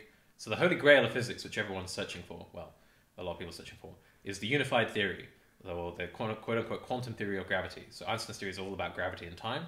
Quantum physics, like I said, small, cold, isolated. When you try and put them together, they don't really mix. And there's a bunch of reasons for that. Like, sort of paradox happen, and like they describe, like quantum physics is statistical. It says this might happen. Einstein's theory is deterministic. It says this will happen. Like, fundamentally, they are like different constructions about how to describe and predict things, right? But they're focused on different realms. Yeah. But you ideally want something that incorporates both of them. Yeah. So one of the reasons why Stephen Hawking is so famous is because he found an environment where he could combine them. The edge of a black hole. Black holes are described by Einstein's relativity, and he basically used the edge of a black hole and used a bit of quantum physics to sort of explain why black holes eventually shrink. So that's partly why this is why this guy's a bit of a legend. He's done one of the relatively few pieces of work which has managed to marry them in a meaningful way. So I guess to take a step back, we have a bunch of, and this is if we're trying to do the collage of physics, we have a bunch of different theories that describe how the world works. Sometimes they overlap a little bit, sometimes they don't. In quantum physics, here's another way of putting it. There are 4, as far as we know right now, fundamental forces in the universe. The strong and weak nuclear forces, which basically govern like atoms. The electromagnetic force, which is sort of like most other things. And gravity. Gravity is described by Einstein. The other 3 are described by quantum physics. Can we get one which really nicely describes all of them? So in quantum physics, there's a lot of attempts to maybe say, well, maybe we can think of gravity as a particle. Maybe there's this thing called the graviton. And the reason why people want to incorporate them is because it's probably going to lead to new predictions and new insights and stuff like that.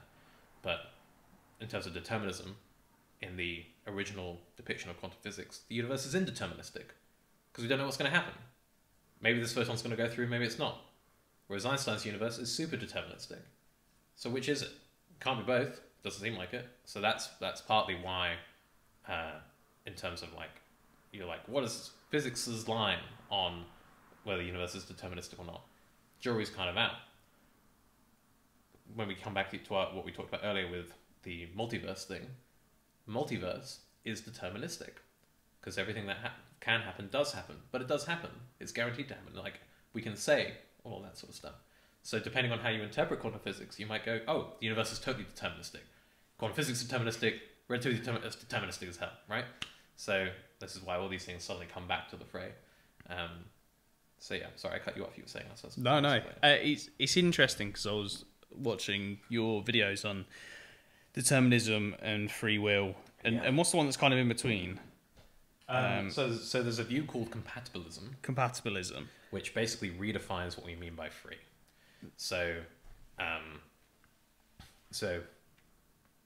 sort of the purest form of free will in philosophical terms is called a metaphysical libertarian, who, this is sort of like the old school,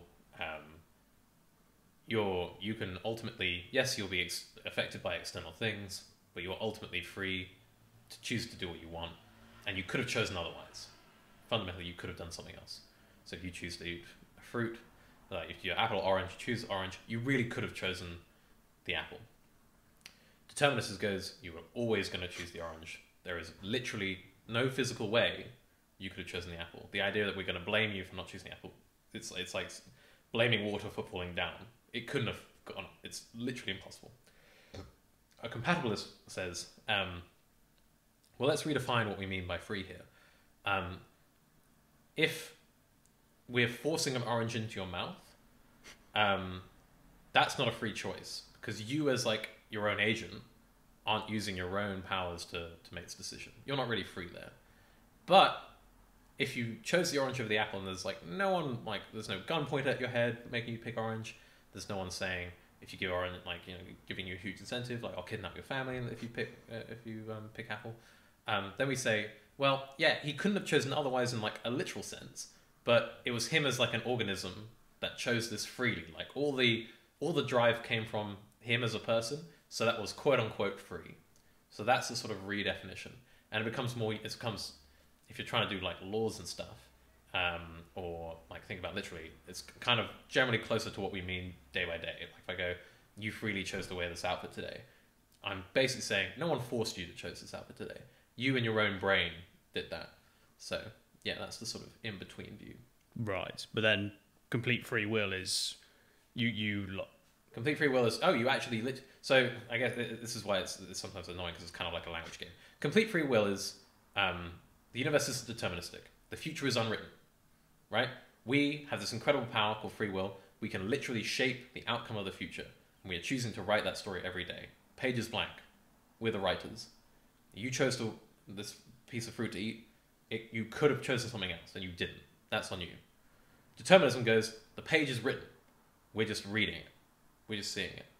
Compatibilist goes, oh, the page is written. We're just reading it.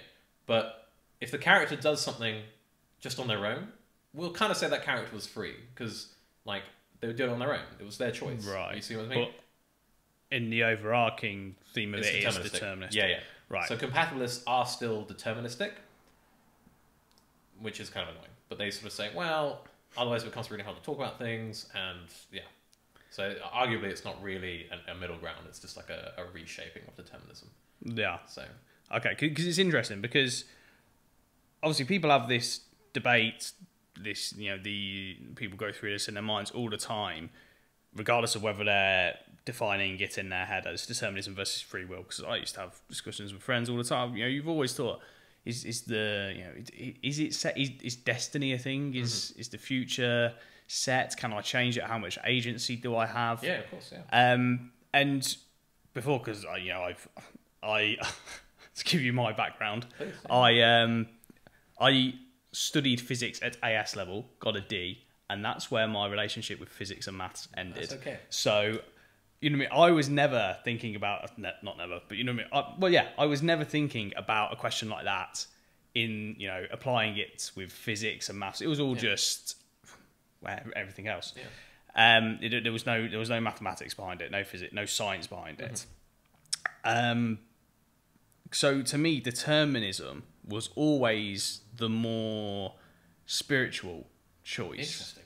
That's how I always thought of it. Wow. Okay. Because people would say, There's destiny. Fate. Yeah, exactly. Right. People, because I used to think as well, because I believe in God, I have faith, I mean, to go in line with what I've said on this podcast before, I don't believe in God. I feel like I know God. That's my experience of this universe. And before I used to think, yes, okay, so destiny is completely mapped out. It's always going to be how it was going to be. Mm-hmm. Since changed my mind about that, I feel different now. But that's what I mean. That's and my friends used to view me, because you're religious, because you're very spiritual. Of course, you believe in determinism because that's a very faith-based worldview, a very faith-based view of existence. That you think there's destiny because a higher power has mapped it all out. And obviously now watching your videos and having this discussion, when people actually talk about free will versus determinism isn't based on faith, spirituality, or higher power. It's a scientific view. Whereas before it was, deterministic, that's very faith-based, spiritual, and free will is the, rational scientific view because, nothing's mapped out. We're beings, we're all here by the coincidences of science, and we decided to do this, we decided to do that. We're biological organisms, however you want to frame it. But it seems like it's actually the opposite now when you have this conversation, this debate within the realm of physics and science. So just to kind of pinpoint down on it more, how has Einstein's theory, which is deterministic, been proven to be true so much? So, proven to be true, it depends which, even that statement's kind of like, you can fail to disprove something, let's put it that way. So the landmark experiment which pushed Einstein to the forefront was done by a guy called Eddington, and what he did was he photographed a solar eclipse, and basically Einstein's theory predicts that light is going to be bent by gravity I think it's twice as more than it's bent by Newton's theory. That could be the other way around, but it's something like that. There's some difference there. And I think it was in 1914 or 1915. No, it can't be that because he published it in 1915. So it's sometime in that decade, 1915 onwards, Eddington did this experiment where he took a photo, compared the photo of the stars at night to the same stars, but during an eclipse. So basically the light would have had to pass around the sun, but you could see the stars because obviously during an eclipse everything is dark. And the stars looked, so you imagine if you have a lens filter on when looking at the night sky, or like a fish lens, and everything seems to become more spaced out. Gravity, according to Einstein's theory, should be doing that in a certain way. He took the photos, and the photos were in line with Einstein's predictions and not in line with Newton's. So suddenly it was like, whoa, here's this thing which Newton didn't predict, Einstein did. Einstein seems to be more right. Einstein's theory is also where we get E equals mc squared. So it explains all of chemistry and the nuclear power, why the sun works. It also predicted black holes, which we've now observed, a lot of that. It fixed, there was this weird problem with the orbit of, I want to say Neptune, or one of the planets of the solar system, where it didn't quite line up with what Newton did. And so people theorized that there had to be another planet, which we hadn't detected yet, which was affecting its orbit. Whereas in Einstein's theory, its orbit is exactly as it is observed to be. So it suddenly fit in with a lot of things that we've seen. So I'd say that insofar as something can be proven to be true, it matched up with everything else we've seen. And in the, I guess, over 100 years that the theories existed, everything's been consistent with it. Everything. To the point where it predicts that time, so GPS, Einstein's theory predicts that time runs at different rates in different places. So you can slow down time relative to something else if you move very quickly, or if you're under a lot of gravity, if you experience a lot of gravity. So a quick way to think about this, if you're falling into a black hole, time goes slower and slower and slower for you. So if you were falling into a black hole, time for everyone else would be comparatively faster, and you basically watch the universe speed up. This effect happens at a really small scale for satellites, because they are further away from Earth's gravity, so they experience slightly less. And we account for it, and we alter their clocks, because we know that time will be running slightly differently for them. If we didn't do that, GPS wouldn't work. We do that, and GPS works. So in the most random things, from chemistry, nuclear physics, GPS, astrophysics, Einstein's been right every single step of the way. So that's why he's Einstein. Okay, right. So it's still... There's hardly an element of physics, if not science, where Einstein's theory holding true doesn't make sense. So going back to what we were talking about near the start of this conversation, it goes back to inductive logic.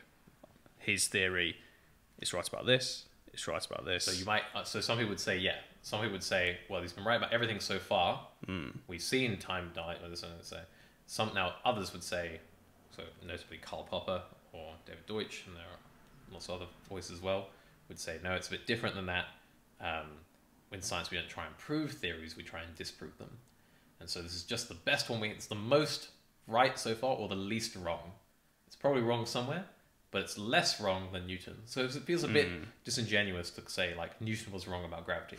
He was pretty good, you know. Like you can use Newtonian physics to get to the moon. Like it's pretty good, but we'd say like Einstein was just less wrong than him, right? And there's probably like another version of which is like slightly less wrong. Whether are we justifying it with inductive logic? A lot of philosophers say there's definitely an element of induction that we did find it with. Others would say no.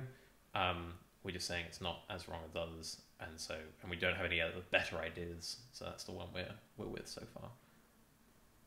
Take your pick. Different people would say different things. So, okay. There's no. I'm sorry. Again, it's a very philosopher answer, but it's just the truth.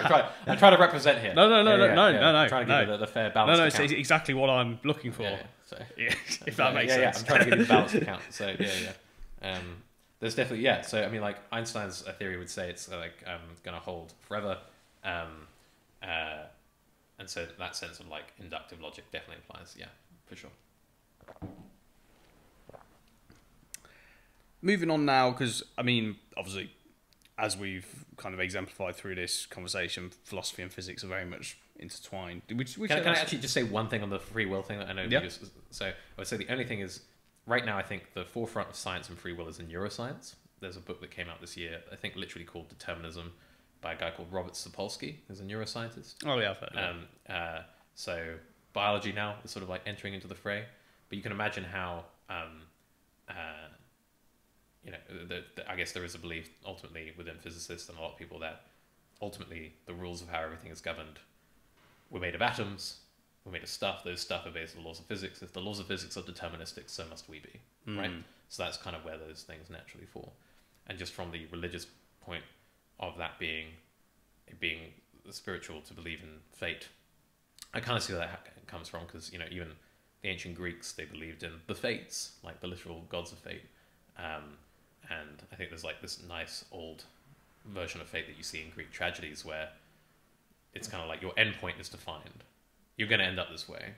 If you run from it, you'll run towards it. If you run towards it, you run towards it. Like you get a bit of leeway in how you get there, but like your fate is decided. So yeah, I think that's actually, now that you've mentioned that, I think that's actually a natural connection that I hadn't considered of spiritual belief and determinism. But yeah, sorry, you want to? No. I just wanted to basically Physics. Yeah, while they do talk about determinism for sure, I think the forefront of the science determinism argument right now is in neuroscience. I just wanted to basically make that point. Okay. Yeah.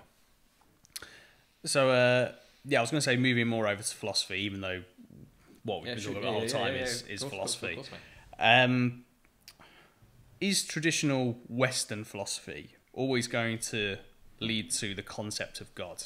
Maybe my understanding of Western philosophy is not a holistic one, but from my point of view, all the big Western philosophers over the past few hundred years, they all have this relationship with God, or they all talk about God. It's all very... It all seems to point towards a higher power. We talk about figures like Dostoevsky, Nietzsche. What's your view on that? Gosh. To what extent that's a sample bias, I don't know. So I think this is another version of like people going, well, like all the great scientists believe in God. It's like, well, but like everyone believed in God. So like, yeah, like being an atheist, and if they were closet atheists, they were closet because, you couldn't really, that wasn't socially acceptable. I think God is a really natural idea to wrestle with if you are thinking about the wider world and you believe in it and everyone else around you does. Do they all believe in God? I don't know. Like Nietzsche called himself the Antichrist. And then he claimed God is dead. I say it's a bit strange. It's almost, sorry to interrupt. It's almost like the Jordan Peterson thing, that Jordan Peterson doesn't say he believes in God, and yet his whole kind of he tries to act as though God exists. I believe yes, is the most succinct line I've seen him say on it. Like his playbook on how to live the best life is an incredibly religious one. Yeah. I think God. I've seen his interview with Alex O'Connor. I think he doesn't like that question because he says the reasonable answer he gave was doesn't want to be pigeonholed into a certain camp, and the other one, I think it's almost a rejection of this Western philosophical idea. So I would say philosophy in the West you can divide up into two camps. You've got analytic philosophy, which is very propositional, based on statements, proof, logic, and then you've got continental philosophy, where you've got more like Nietzsche in there, or Schopenhauer, or Kierkegaard, where they're sort of more artsy, talking about life, the will to power, that sort of stuff. And I think Peterson falls more into the continental philosophy camp, and it's fun to talk about and think about, for sure. Where does it all point to God? I think analytic philosophy, sometimes it deals with God in terms of like truth and stuff like that. So yeah, there's certainly overlap. I mean, it's a natural thing to think about. Does it always point to a higher power? I mean, there have certainly been atheist philosophers out there.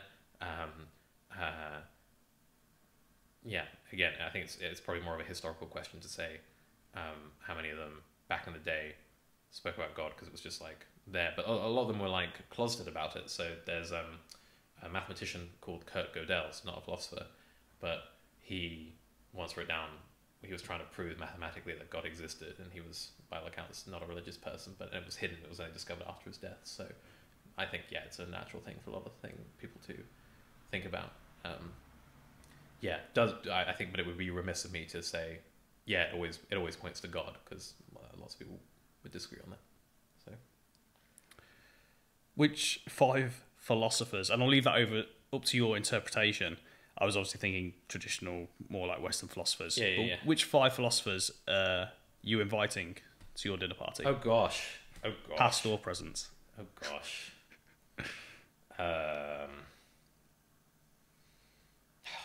It's really hard. If they existed, I'd really like to meet Lao Tzu, who's the founder, arguably the person who existed who founded Taoism. Either him or I'm butchering the Chinese pronunciation, or Zhangzi. They seem they're foundational to a lot of Chinese culture, really interesting, very different from Western analytic philosophy, so they would be a cool guest to have. I think probably an obvious one would be, so I'm counting out as one, would be one of those two. Another one obvious would be either Socrates, Plato, or Aristotle.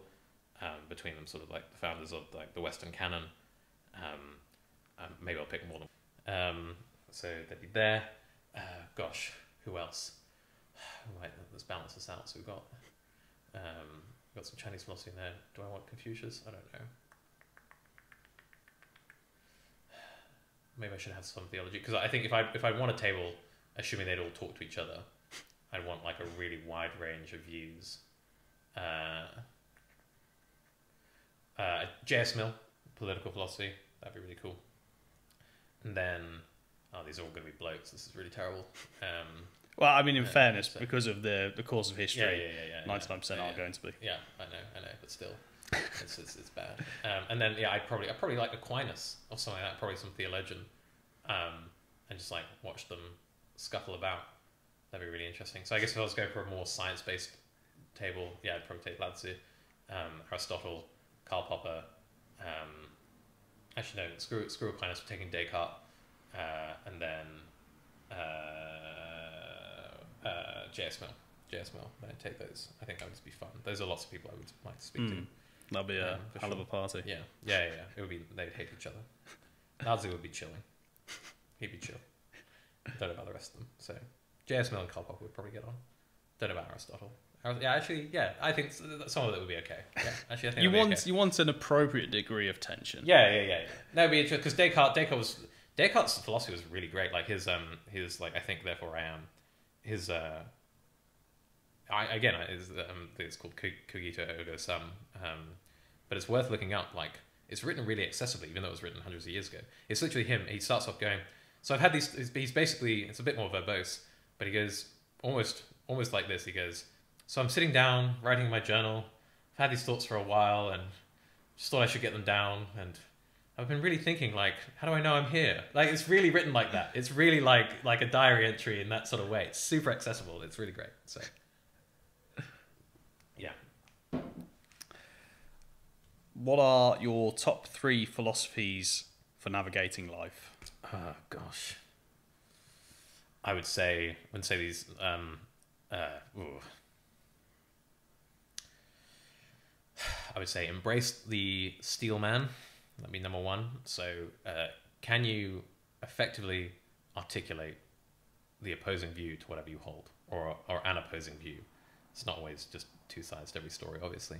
I think that's super important for a variety of reasons, for making sure to try and avoid bias, for one, but also to strengthen your own argument.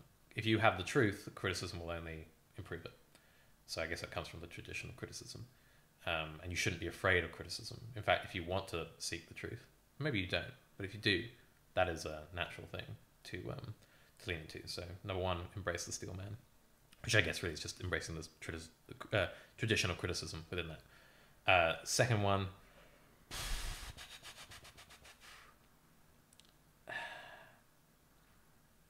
say almost like a line from Nietzsche, which is, he says something, again, I'm going to try and I'll probably butcher this quote, but he says something like, thoughts are always the shadows of emotions, like, whereas like more of, I think emotions are richer, deeper, and all that sort of stuff. And a lot of Nietzsche's work was around basically saying your philosophy is a cope. You're trying to rationalize your ill will towards, and this was this whole slave morality, master morality type stuff.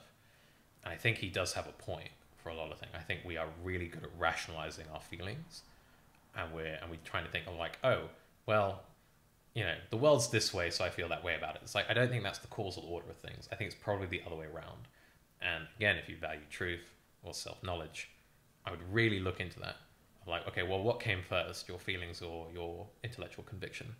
I think he's really compelling as the philosopher of the hammer, I guess, because of that. And he does really like poke at you that way. So that point, and then I guess the third one is kind of probably a line from Epictetus, which is again like another really great one. Which is, so the first one's about learning. Second one's kind of about learning. I guess this third one like kind of completes because it's more about living. But it's if someone were to observe you and not hear anything you say, how would they describe your views? Like, you may profess to be a Stoic or a Christian or I don't know, a Buddhist or whatever, but like, do you act that way? Are your actions in alignment with your views? I think that's just so cutting, because I never live up to that. Whenever I hear that, I'm like, oh god, he's right. Oh, a piece of shit. I'm not sure you can swear on this. Sorry. No. Oh no, there's been plenty. I'm just like, it's such a good question. And he said this to his Stoic students. He's like, you guys are all really good at talking about Stoicism, but you live like hedonists. And I'm like, damn, I really do live like a hedonist a lot of the time. So I think that's good because it prevents that sort of like holier than thou type thing. And if your actions aren't in alignment with your rhetoric, I think that nicely goes back to that second point of like, well, okay, what's really driving your behavior? So yeah, I think for living, I would say those 3 things. You mentioned a couple of times about seeking truth. Mm-hmm. Do you think everyone should seek the truth? Yeah, I think, to repeat, I don't think anyone should listen to anything I say, or I'm not sure everyone should do anything. I personally am fascinated by the truth. When I think in one of my interviews I said something like, for university, I said something like, it seems like I'm in this game of life. I want to know the rules. So the laws of physics feel like the rules. It's worthwhile doing that. I also think the idea that there is a truth is the best explanation for everything else. So some people don't think an objective reality exists. They think, it's all subjective. I think that's a really hard viewpoint to get behind for a variety of reasons, but, we can discuss that. So, should people seek the truth? I think you're going to have... I think the right amount of it, or at least some of it, is going to be beneficial for anything else you seek. So say you want to be happy. knowing the truth about what makes you happy or what makes you unhappy is useful for that. So you want to be rich, knowing the truth about how to make money or what drives people is going to be useful for that. So you want to, have a connection to God if you believe in such a thing. I think by definition, to be religious, you have to be obsessed with truth, because for most people, if it's a theistic religion, you're saying, well, this reality isn't all there is. There's something else out there. I mean, that's a huge thing. I mean, you've got to take that leap, or maybe you'd say it's not a leap, maybe it's natural inference, but to hold that view, you're not going to hold, you must be obsessed with truth. Because you're not going to, no, I don't think anyone says, oh, I believe in this, but it's not true. You're like, this is the truth. This is the absolute truth. So I think for me, and I think there's such a thing as too much truth, and we can get into that. I think I mentioned that at the beginning of this podcast, but yeah, I think for a lot of people it's a worthwhile endeavor, and reality is stranger than fiction, that's for sure. So too much truth, yeah. Well, so let's put it this way. Again, and then this comes down into like definitions, but you and I, we're very finite beings. There's only so much we can think about or comprehend at one moment in time. You hear people nowadays having an information diet, and just cultivating ignorance of certain things. I would say this is kind of like what I mean when I say you can have too much truth. Knowledge can be a burden, and there's only so much we can take.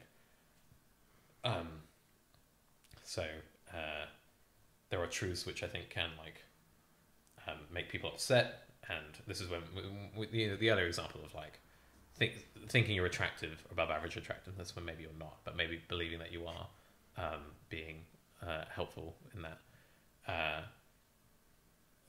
I think there's a time and a place for, depending on your emotional disposition. And I don't really think you can calculate this, so it's kind of like a weird thing to say, but remaining ignorant of certain things might benefit you given the other things you want to do in life. Like if your goal in life isn't absolute truth, and I don't think really for anyone it is, I think truth is a means to an end. Knowing the truth about absolutely everything in every capacity probably isn't useful. Here's maybe a more concrete example, right? Marriage. Imagine a happy marriage. Maybe for some of you that's hard to imagine. I don't know. But you imagine, would you want to know the truth around how many times your partner maybe thought about someone else sexually if you're in a monogamous marriage? Is that useful? I don't know. Is more truth better? I don't know. You probably imagine it happens sometimes. Now, if you knew, and let's say they've never been unfaithful, and they just think about it, do we want to go down that road if they're never going to be unfaithful? I don't know. Now, you might say, I need to know, because maybe they'll be unfaithful. It's a whole thing. I think there are certain things where it pays to not know, and becoming obsessed with knowing can be its own compulsion. So yeah, again, I'm not sure if that's a satisfying answer, but no, it absolutely is. I think when we talk about we want to know the truth in an existential overarching sense, we're talking about the roots of things, right? We're talking about what we've talked about here today, how things work, the why, free will, all that sort of stuff. Yeah, that thing. What's going on? Yeah, what the fuck? That's that big existential question. What the fuck? Yeah. We don't necessarily mean truth and knowledge aren't necessarily the same thing in that context. In the sense that whilst we may want to know the truth, I guess the example would be to go back to you want to know how many times your wife's thought about sleeping with another man. Yeah. Really, when we say we want the truth, we want to know, is she happy and satisfied in the marriage? Yeah. And then if we were to say we want to know everything in terms of knowledge, it would be we want to know how many times she's actually thought about sleeping with someone else. Yeah. I think that, again, I'll see if I can dig out a citation on this, but I think there was a paper done on people who have stupidly good memories, and they'll remember anything anyone's ever said to them. And I think there was this harrowing thing of, on average, they seem to be less happy because we have a negativity bias we remember worse things better than we remember positive things, and they struggle with trusting people because they'll remember every time really well and not forget where someone said something they're not nice or something like that. And that's kind of a weird thing to think about, right? Of so much of our happiness might be predicated on forgetting or putting on a rose tinted glasses for certain things. So Yeah. Is that quote unquote proven that we have a negativity bias? We tend to remember negative things more than positive. We definitely have. I think it's pretty well documented in psychological research that if you lose £5, that will make you feel as bad as gaining £10 will make you feel good. So we feel bad things twice as much, at least with monetary losses. There's definitely a paper like that. I think it's also the case that, I think there's definitely like a bunch of different areas where people are prone, on average, big asterisk here, to focus more on negative things that have happened than positive things. You see this, again, other anecdotes. Creators or someone does a great performance, 5-star reviews, someone gives them a 1-star review, they're like, oh, I'm so miserable. And you go, what? You got like 8 5-star reviews. Oh, but this one is really, that's negativity bias. We focus on negative. I do think that's a general thing. And there's obviously good reasons for that. Focus on problems. That's the things that need your attention. But yeah, I think to what extent that applies to like everything in every situation, I don't know. But I think when it comes to like emotional things, yeah, I think I'm fairly confident saying there's literature that supports that. Again, for most people. So, what can philosophy, or even physics for that matter, teach us about death, mortality, and even grief? Oh gosh, probably more than I could teach you. Philosophy, physics, death, mortality, and grief. Yeah, obviously, can't recall a name. Been terrible names today, but I remember one philosopher I went to see when I was like 17, with a friend, said that all philosophy is just trying to prepare for death. It's just trying to rationalize that. And obviously a large amount of literature is dedicated to it. The unexplored continent. So obviously some philosophy will tell you what happens after death. Some will say there's a lot of skepticism if there is anything. I think what physics can tell me, I'll tell you this, which I've taken from physics, which is if Einstein's theory is true, or at least if this part of it is true, that the future and past are written, and they exist. There's this, and they're as real as the present moment. Then all of your best memories and worst, but all your best memories, all of that, that's kind of permanent and indestructible. It kind of permanently exists. I don't think this is, and I think about this more in terms of like grief and for people who have passed, but I'm like, if Einstein is right, then that frame of the movie is just there. Just because I'm not seeing it, it's still there, and that gives me a tiny bit of comfort, because I think the idea that they exist on some level, if not just to my memory, but like physically, objectively, that's real, that's part of the fabric of everything. That for me is a comforting thought. Of course, could be that Einstein's theory gets disproved and we find out that's not true at all. But so far, our best evidence, our best theories seem to suggest that while we can't access it necessarily in the present moment, that stuff exists. So with physics, you might say, I think the obvious answer here would be that, energy and matter is never destroyed, it just gets converted into energy and back and forth. So there's sort of a permanence, whether you like it or not, to all of us and what we're manufactured with. And I think Neil deGrasse Tyson speaks very movingly about the sort of poetry of all the elements that we're composed of, came from stars, and we're part of this big cosmic symphony. And I know lots of people, whether on mushrooms or on something else, on faith, on prayer, some really good prayer, feel some deep connection to the universe through that way. There's a quote from, again, I want to say Heisenberg, and I think it was Schrödinger. He said that the first gulp of natural sciences will turn you into an atheist, but at the bottom of the glass, God is waiting for you. That's a really good quote. It's a banger. I'm pretty sure it's Schrödinger. I'll double check that for you. And there are a lot of physicists who they'll lose their faith and they'll study so much they'll find it again because they'll just find this deep elegance and all that. So what can it teach us? Everything and nothing. I'd say the things I'm most certain of are, if I had to put my money, I'd bet that there is some permanence to all moments. Energy and matter, E equals MC squared, that sort of stuff, I think that's probably going to last. And but also we can be certain in our uncertainty. We certainly don't know what happens next, if there is a next, and probably that to some extent that should inform our decisions and our conduct here. But beyond that, I'm just as clueless as everybody else. So poetry is, I mean, some people might contest this, but this is something me and a good friend always say, that the best poetry is birthed from sadness. You know, the most beautiful music is often tragedies. I'm just going to check this book. Yeah, you know, sadness can be such a powerful catalyst for art. Maybe the most powerful catalyst for art of any kind. Yeah. The greatest Western philosophers, the continental philosophers, as we're talking about, had brutally challenging lives. When you think about people like Dostoevsky. On the premise, as we were just talking about, that people want to seek truth or even should seek truth, should we aim for, quote unquote, the most challenging life possible? Should we even seek sadness? Gosh. So I think given your question, the thrust of it is, you know, if you wanted to be the best philosopher you could be, have a really sad life, and boy, your philosophy is going to be on point. I think there is a line. I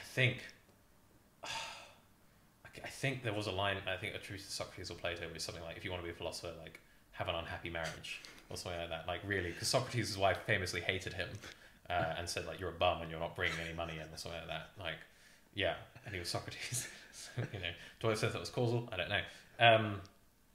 Certainly, I know for a vast majority of people, if you have a terrible relationship, it makes you think. So, should we seek challenge? Again, I think it's very hard for me to tell people what they should do. I would say challenge is going to probably sneak up on you regardless if you stick around long enough. Tragedy is on everyone's cards. So I don't really think you have a choice, really. I think there is this... It certainly seems to draw stuff from people more than maybe like good times do, but I don't think it's a necessity. In some sense, I want to be like, life's hard enough and we dedicate a lot of time to alleviating suffering, so it seems like very paradoxical to sort of go, well, we spend all that time eradicating disease and war, but we should go and contract the plague. Yeah, go be miserable. I mean, yeah, the Stoics would do this. They'd like they'd fast and stuff like that to, like, you know, self-impose challenges and stuff like that. I think there's a very big difference between challenge, which is voluntarily undertaken because you want to find something within yourself, and challenge, which is thrust upon you, which by definition none of us get a choice of. I think, let's put it this way,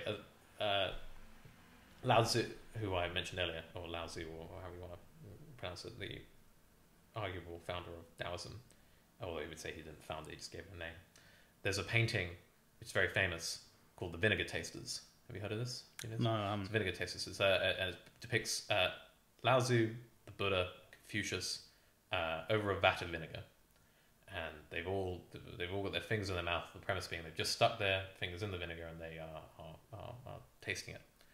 And the expression of Confucius, who founded Confucianism, very influential in Japanese culture particularly, but also Chinese, his expression is bitter, because, you know, pure vinegar is vinegar. It's unbalanced. It's you know, it's uncouth. And a balanced dish shouldn't just be vinegar.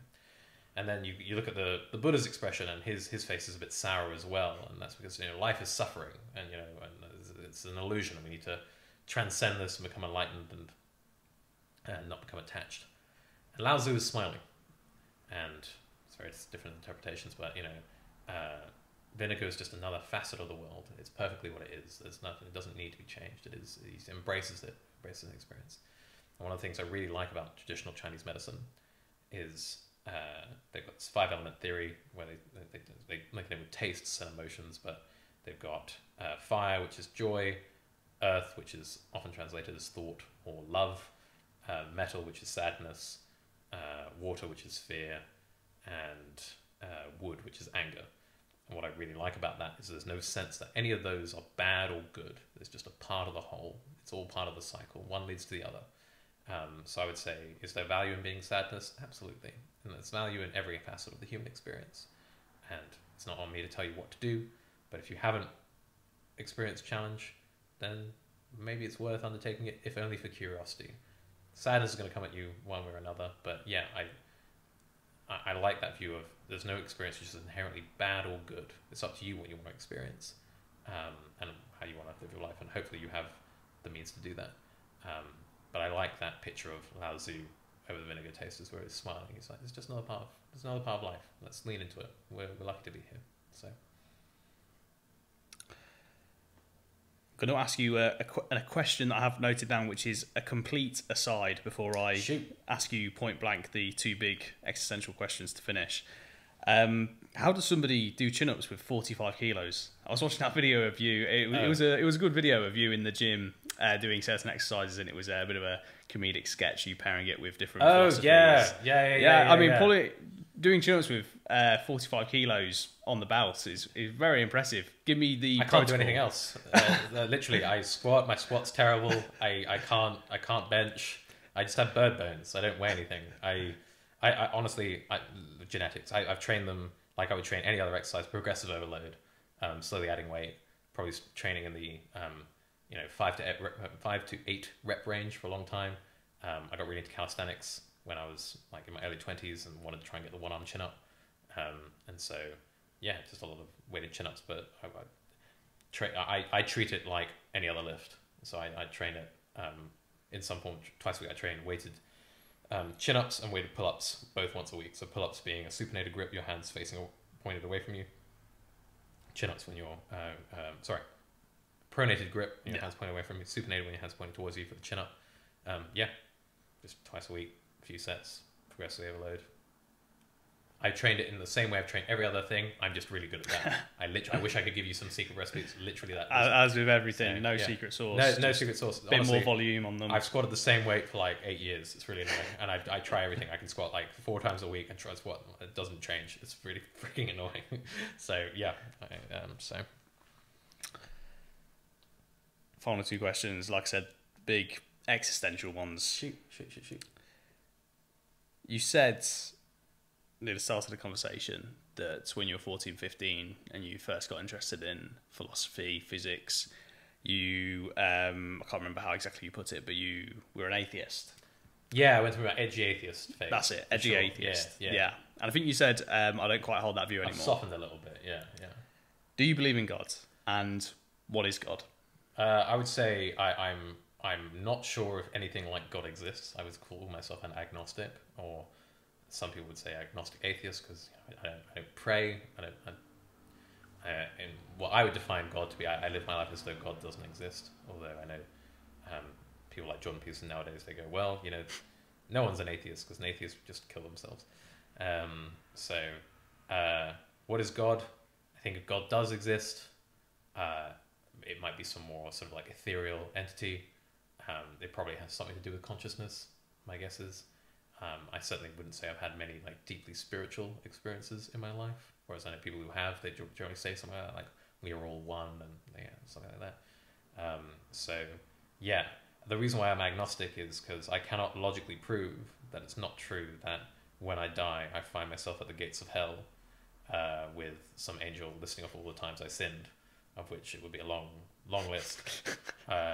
Of sex before marriage and nothing else. But there are lots of obscure sins in the Bible, right? And it could be the case that the Old Testament is the literal word of God, or the New Testament is. I can't prove that. I think it would be unfair. I think I would have some issues with that God if they existed. I'd say I think a lot you did was quite questionable there, mate. But I can't control that's not being true, so I don't know. So if God does exist, I suppose I would hope they were benevolent towards us.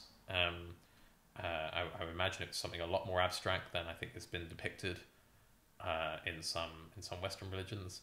But given I'm not even sure they exist, I think I'm probably the worst person to ask of what is God. Do the laws of physics prohibit the existence of a higher power such as God, what we talk about as God? Gosh, I don't think so. I think to my knowledge, there isn't any physics that would.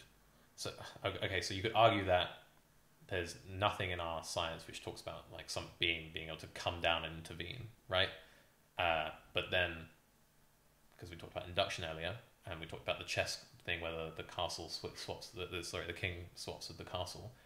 It might be we've just never seen that before, and so it's actually totally in line with the laws of the universe. We just haven't seen it, or maybe someone has, and maybe that's the whole point of Jesus and walking on water. Maybe that was the case of that, and we just haven't seen it. We haven't seen it since. So I don't know. The laws of physics, as far as I'm aware, there's no God in them or no God prohibited from them. Some might say that a God wrote them because they're so perfect, and like if they were slightly changed, life wouldn't exist, and all of that. So yeah, I think not neutral on that. I think they have nothing to say about God really explicitly, and if they do, perhaps they were written by such an entity. But again, I don't know. I think they are just the way they are. And final question: what is the meaning of life? And obviously, based on the previous question and your answer to it, it's going to be more. I assume more of a philosophical answer, more of a continental philosophical answer. Yeah. If you have an answer like that. So my answer to that is like I don't know. So let's say we found out the meaning of life. Let's say the meaning of life was to maximize the number of golden retriever puppies that there were at any like given moment of time. I don't know how the universe would look any different. I don't know what it would look like if there was a meaning of life. Like, you know, in a video game, you can be like, the point of this video game, when I do this, my score goes up. And when I don't do these other things, my score doesn't go up. There's no indication to be like, maybe be like, oh, when we did the meaning of life thing, like we get this big like, like from the sky, like you've done the right thing. So I don't know. If there is a meaning, I'm certainly not aware of it. I think for me, what's worked out well has been, you know, having close connections with friends, thinking deeply, trying to remove unnecessary pain and suffering. Yeah, that's all I got so far, really. I know for a lot of people, what is it? I think there was an interview I saw once with some military guy on Tim Ferriss's thing. And again, butchering the quote, but it was something like, the purpose of life is a life of purpose. And so I think, and there's also a great Bruce Lee quote where he says, sometimes the whole point of having a target is just to have something to hit, to aim at. And so I do think to a certain extent, while it can be paralyzing, it is arbitrary. And that can be liberating. It can be, as much as it can be paralyzing, it can be liberating. So, yeah, or what is it, logo theory from Viktor Frankl, which everyone quotes when asked this question of like, it's a question that life asks you what the purpose of life is. So you kind of get to decide. So if there is an objective one, I don't know what it is. Maybe there is. I like to think it would be something really funny. Like when this is all over, God comes down and is like, how could you not tell? Like the whole point was to make as many so obvious. The whole point was to make as many paper clips as possible. Like, look how cool paper clips are. Like, how did you not get that? That's you guys messed up. Do you know how much effort it was to make this universe? And we're like, I'm so sorry. So I don't know if it's something like that. I don't know. But yeah, be nice, have some friends, do something hard. Think, look after yourself, look after your family. That's all I got, but that's pretty standard. So I think it's brilliant all the same. Jack, you've blown my mind countless times throughout this conversation. You've rambling too much. No, not at all. You've given me a great deal to think about, to meditate on. Yeah, this is exactly what this podcast is all about. So thank you very much for sitting down with me. Great pleasure. Thank you so much for having me. Thank you. Awesome.